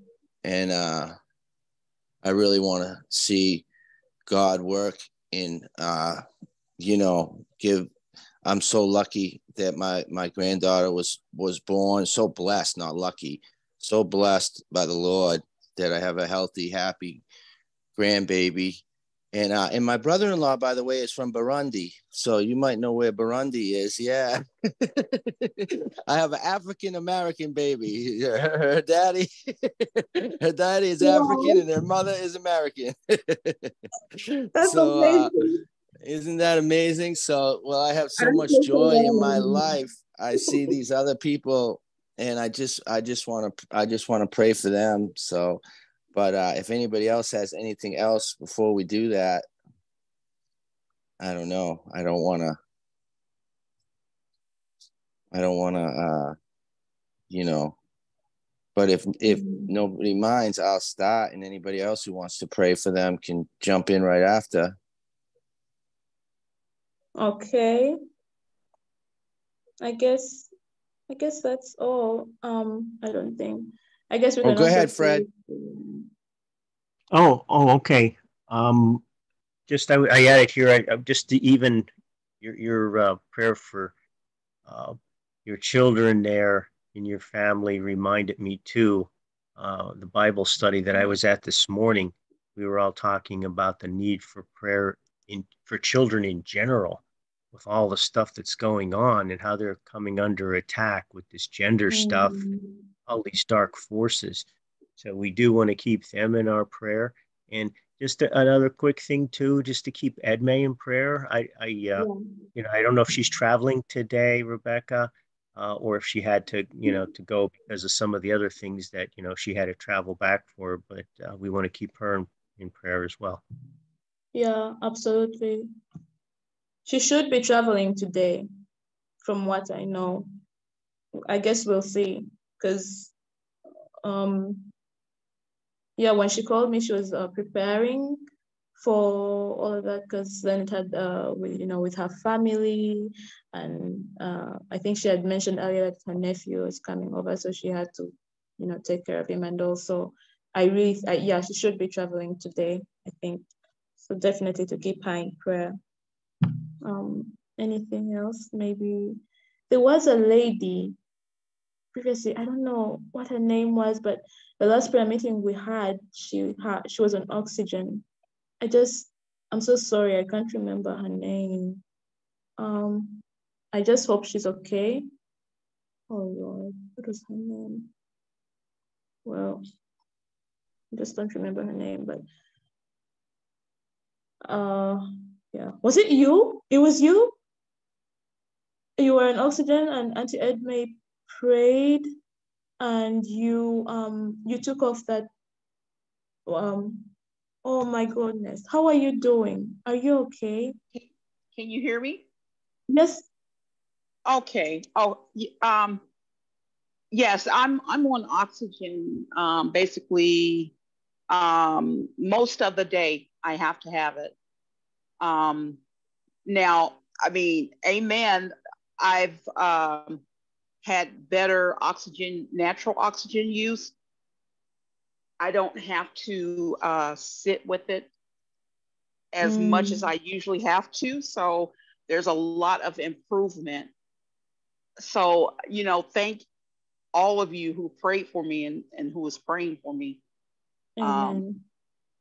Yeah, I do believe that, you know, that I'll be better.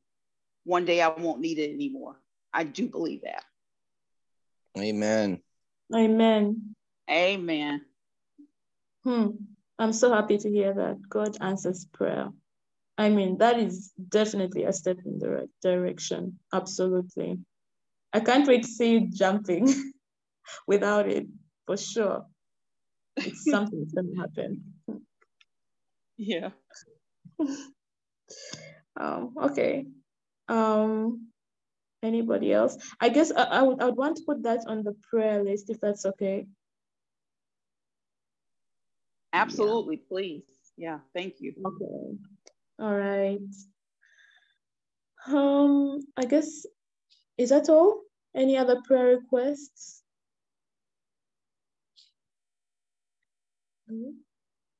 Okay, I guess that's all. Okay, so who will pray for who? Oh, I see Miss Donna and Miss Barb. And this HT, do you have any prayer requests, or we can go ahead and pray? I hope you're all okay. None for me, thank you. This is Okay. Barb. Okay. All right, then we shall go ahead. So who is going to pray for Auntie Edme, and then for Brother iPhone, then the child. Brother iPhone, is it okay to mention the name of the child in intensive care and then the one with leukemia? I don't remember her name, but I'll just pray for her mother's name is Jill Jones, and I don't remember the name. I'd have to look it up on my phone, where I can't do that when I'm on Zoom. I don't know how, but yeah, and it's the same with my other friend. I'll pray for Terrence's daughter. I don't know her. I don't remember her name either. I have it somewhere, but I don't have it in my head, unfortunately. But okay. Can I pray for them, and then anybody else who wants to mention them can certainly pray for them as well? Oh, absolutely. And you know, just to the issue of leukemia, we had a child just recently. This lady, you know, because I just want to tell you, because you know, faith comes by hearing and hearing the word of God, and this was a testimony. There was a child, just in this, I could say in the same area. I wouldn't say in the neighborhood, but maybe some distance away. And this lady, mother of this child, had asked support from her family to help treat the child because the child had leukemia. And they didn't know that the child had leukemia. It was something, you know, one day the child is breathing funny, you know, just weak and all. And, you know, she's told the child has leukemia. And so she asked the family to raise money and all of that. And my gosh, they just couldn't afford it. I mean, whatever was raised was 1% of the amount actually needed to treat the child, because they had to go to India for the medical expenses, you know, and then you tie in where will they be staying, you know, food, water, I mean, all of these things, the necessities of life, and they just couldn't afford it. And so there was a pastor, you know, they went, and this woman went to the pastor and said, now, Apostle, okay, actually, they call him Apostle. So, Apostle, I have nothing left. I have no money. I have nothing. I can't help this child. I can't take them to the hospital. Even our local hospitals here, I can't afford that. My own family has failed to raise money to help my child. The only solution is, as I was told, is that I have to, because she had 2 kids. So one had to give, I said, a bit of the bone marrow to the other child. And the woman asked herself, but how can I risk my healthy child for my sick child? So she's caught in between. And she's like, now, Apostle, I'm torn. There's nothing I can do. Apostle is like, let us pray. That's all he did. He's like, let us pray. And he prayed. And 3 months later, when I tell you, they took the kid for a checkup. Kid is fine. I mean, he's playing. I don't think words can express. I just want to cry, because you see a child who was dying, but they are alive, like a normal child. There's no leukemia nowhere. I mean, it's one of those things where the doctors are like, well, this is nothing short of a miracle. This is definitely a miracle. So that's just encouragement to anybody out there. God still answers prayer. We can beat this thing. I mean, there's nothing impossible for God. There's nothing impossible for God. So we're going in here with the oil of joy, because we know if he did it before, he can do it again. That's right. That's right. Amen. And this girl, just to give you a little background, she's 9 years old, and she's like a little warrior. You know, she's going through the chemo and all that, and it's just so sad to see. And she's trying to keep a brave face and everything, but you know, I know God can take it away, and you know, that's my prayer. Like you said, he did it, and he can do it again. So yeah, let's pray for her, and also for Jill Jones's little baby, just brand new into this world. So yeah, Okay. I'll get right into it. Father God, first of all, we just come to you and we thank you. We thank you for everything. We thank you for Jesus dying on the cross for us. We thank you for the forgiveness of sins. We thank you for all the blessings, and we thank you for this relationship that we have with God, where we can come to you and ask you for these things we need. In Jesus' name, God, I ask you to please take care of Terrence's little warrior. You know, she has leukemia. Please put your hands on her and take that from her. Please, Lord Jesus, I ask for healing for this little girl. And Lord Jesus, I want to ask that you be with Jill Jones's brand new little baby girl. She's 3 weeks old today, born the same day as my granddaughter. And thank you again for my granddaughter's health. And, you know, thank you for the blessings that you put on my family. But Lord Jesus, I feel so bad for Jill and her little baby. I want to ask you to please heal them. I want them to see a miracle, Lord Jesus, in your name. And please help, you know, all of us on this call are coming together in your name and praying for this miracle. But it says in your word to heal the sick. And that's what I'm doing right now. That's what we're doing with faith, Lord Jesus. I want to see these children healed in your name. Amen. Thank you, Father. Amen. Brother Lord, we iPhone, thank you. just a moment. Okay, go ahead. Yeah. Again. Now, when you're praying, when you are praying, what was it? Lord, protect this child, look after was it Jill John's child and Terence's child, right? Now, what I want you to do is to take the authority you have because Christ lives in you and decree and declare over these children healing because you have the power to do that. You have the power to do that. Decree and declare healing over those children. All right, let me try again. So, Lord, all right, let me see. How do I want to say this?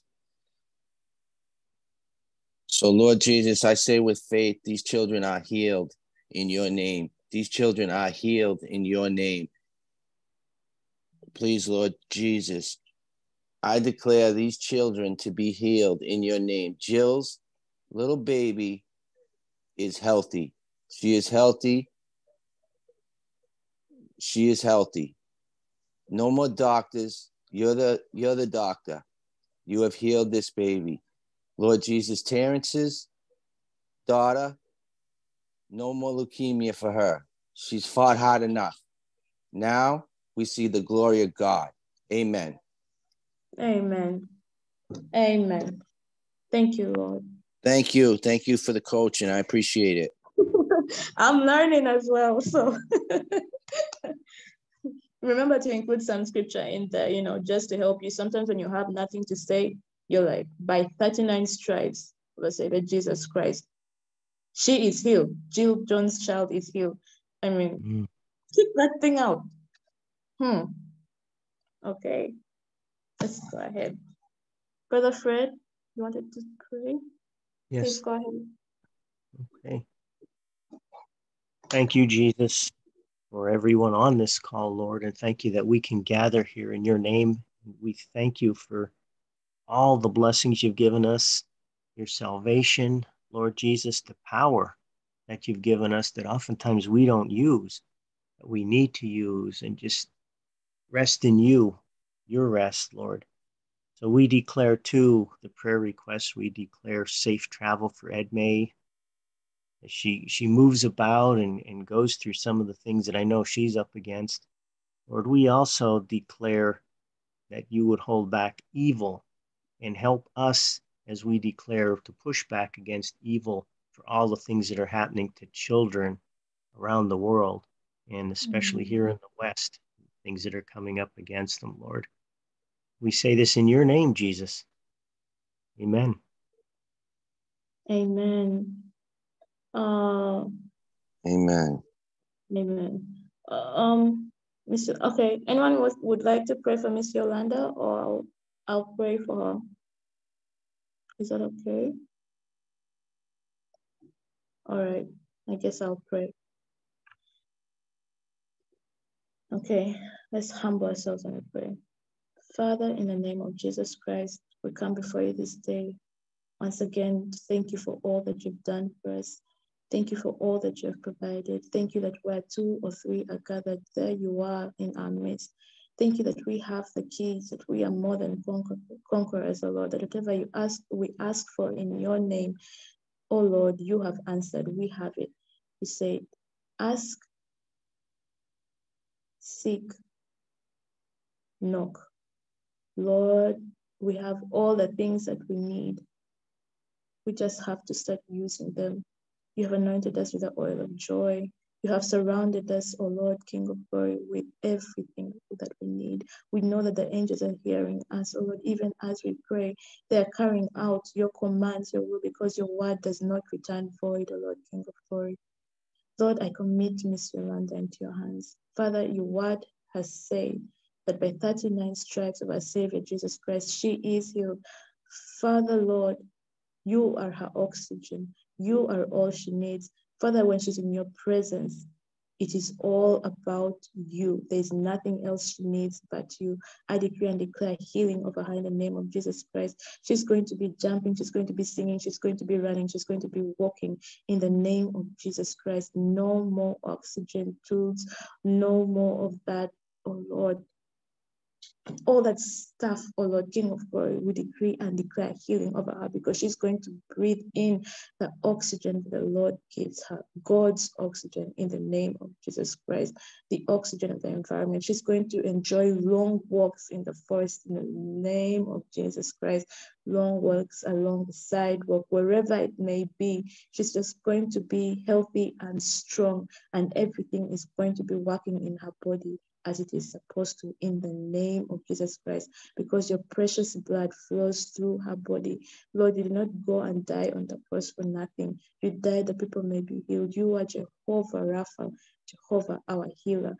I decree and declare that because it is not I who live, that it is not Miss Yolanda who lives, but you who lives in her, she is healed, as she is a walking testimony in the name of Jesus Christ. I decree and declare healing over her right now in the name of Jesus Christ. By the time we meet next, there's going to be even a greater testimony. I also pray, oh Lord, Frantic Edme, protection, because no weapon formed against her will prosper. Father, I pray that you take her and bring her back home safely, that everything she sets her hand to do, she will accomplish in the name of Jesus Christ. She will succeed. Father, I decree and declare that you protect the children in our world. I pray, O Lord, King of glory, that you protect their minds, you protect their brains, you protect their bodies, O Lord. Each and every single part of them is healthy and whole. I pray, O Lord, that whatever forces of darkness the enemy has sent, O Lord, King of glory, it will not prosper, because no weapon formed against us shall prosper. And these are your children. And you said, let the little children come to me. Father, no one has a right to touch your children, because you protect them and you watch over them. So I pray, oh Lord, that wherever the forces of darkness are, they are dispelling, because the children are the light, oh Lord, wherever they are. They have Jesus.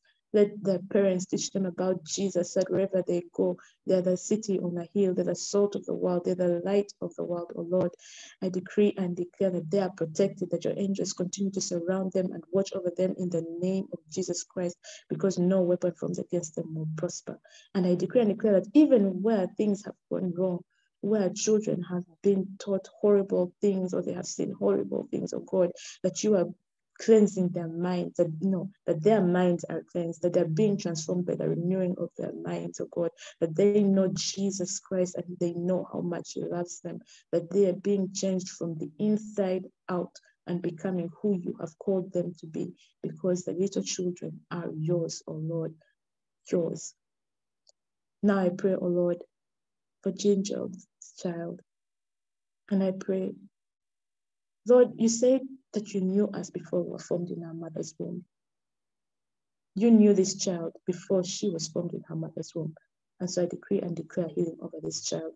No weapon formed against her will prosper. What was meant for her harm, oh Lord, you will turn for her good in the name of Jesus Christ. I decree and declare that that child is going to come out of that place healthy and whole. She is whole and healthy in the name of Jesus Christ, because she is a child of the Most High God, and the work that you began in her, you will see it to completion. She is going to do every single thing that you called her to do in this world. I pray the same prayer for Teresa's child, oh Lord, that you will touch the body, oh Lord, through your supernatural power. I decree and declare that she is healthy and whole, that, oh Lord, your angels indeed carry out your word, because it does not go empty, it does not return void, oh Lord. That child is touched and healed in the name of Jesus Christ. We stretch forth our hands, healing over these children, oh God. May Terence's child walk out of that place. No more chemotherapy, no more leukemia, oh Lord. As Brother iPhone was saying, that you are the doctor, you are the ultimate doctor, oh God, because you're Jehovah Rapha. You be everything that they need. May your precious blood flow through their veins, the blood that brings healing, because you did not die for nothing, oh God. You said by 39 stripes, said that Jesus Christ, we are healed. I decree and declare healing over those children. They are healthy and whole in the name of Jesus Christ. And now I pray, oh Lord, for whatever need has not been placed on this phone call, whether it is financial, whether it is having to do with family relationships or work issues, whatever it may be. Lord, your word says that each heart knows its own pain and each heart knows its own joy. So I pray that you meet everyone at their point of need, because you have also said that you provide all our needs according to your riches in glory. You are our Father and you take care of us, oh God.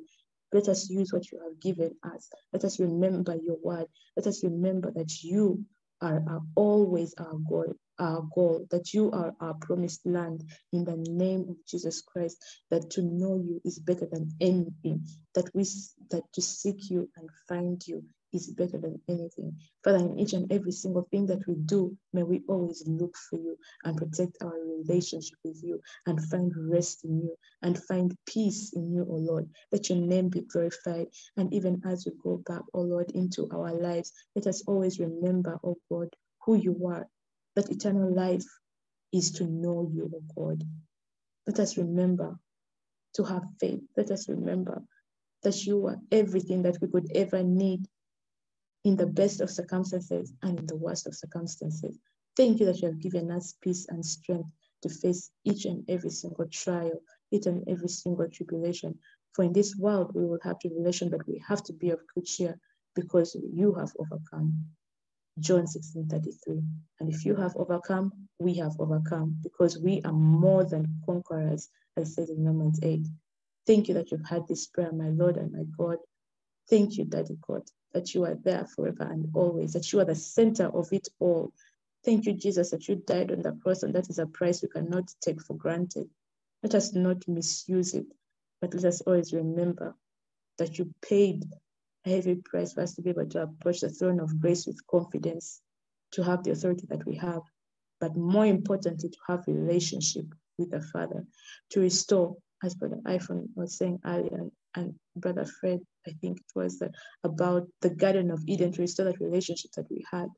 Thank you that you did that, because now here we are, seeking your face, calling on your name, and you have already answered. We walk out of here in faith, believing that everything we have asked for in your name, you have answered. Thank you, Jesus. Thank you, Lord, for the oil of joy, for the strength, for the joy of the Lord is our strength. Thank you for peace that transcends all understanding throughout this week. In the name of Jesus Christ, we have prayed. Amen. Amen. Amen. Amen. Amen. Good job, Rebecca. Thank You did you. good tonight. Oh, God. I Thank you very much. You're welcome. God bless you Thank all. you. Thank you for God having bless me. you all. Yes. Good night. Thank you very much. Thank Good night, you. everyone. Good night. See you Good night, soon. Fred. Good night, Hey, everyone. good night. See you, Jay. Good night. Bye-bye. All right. Bye.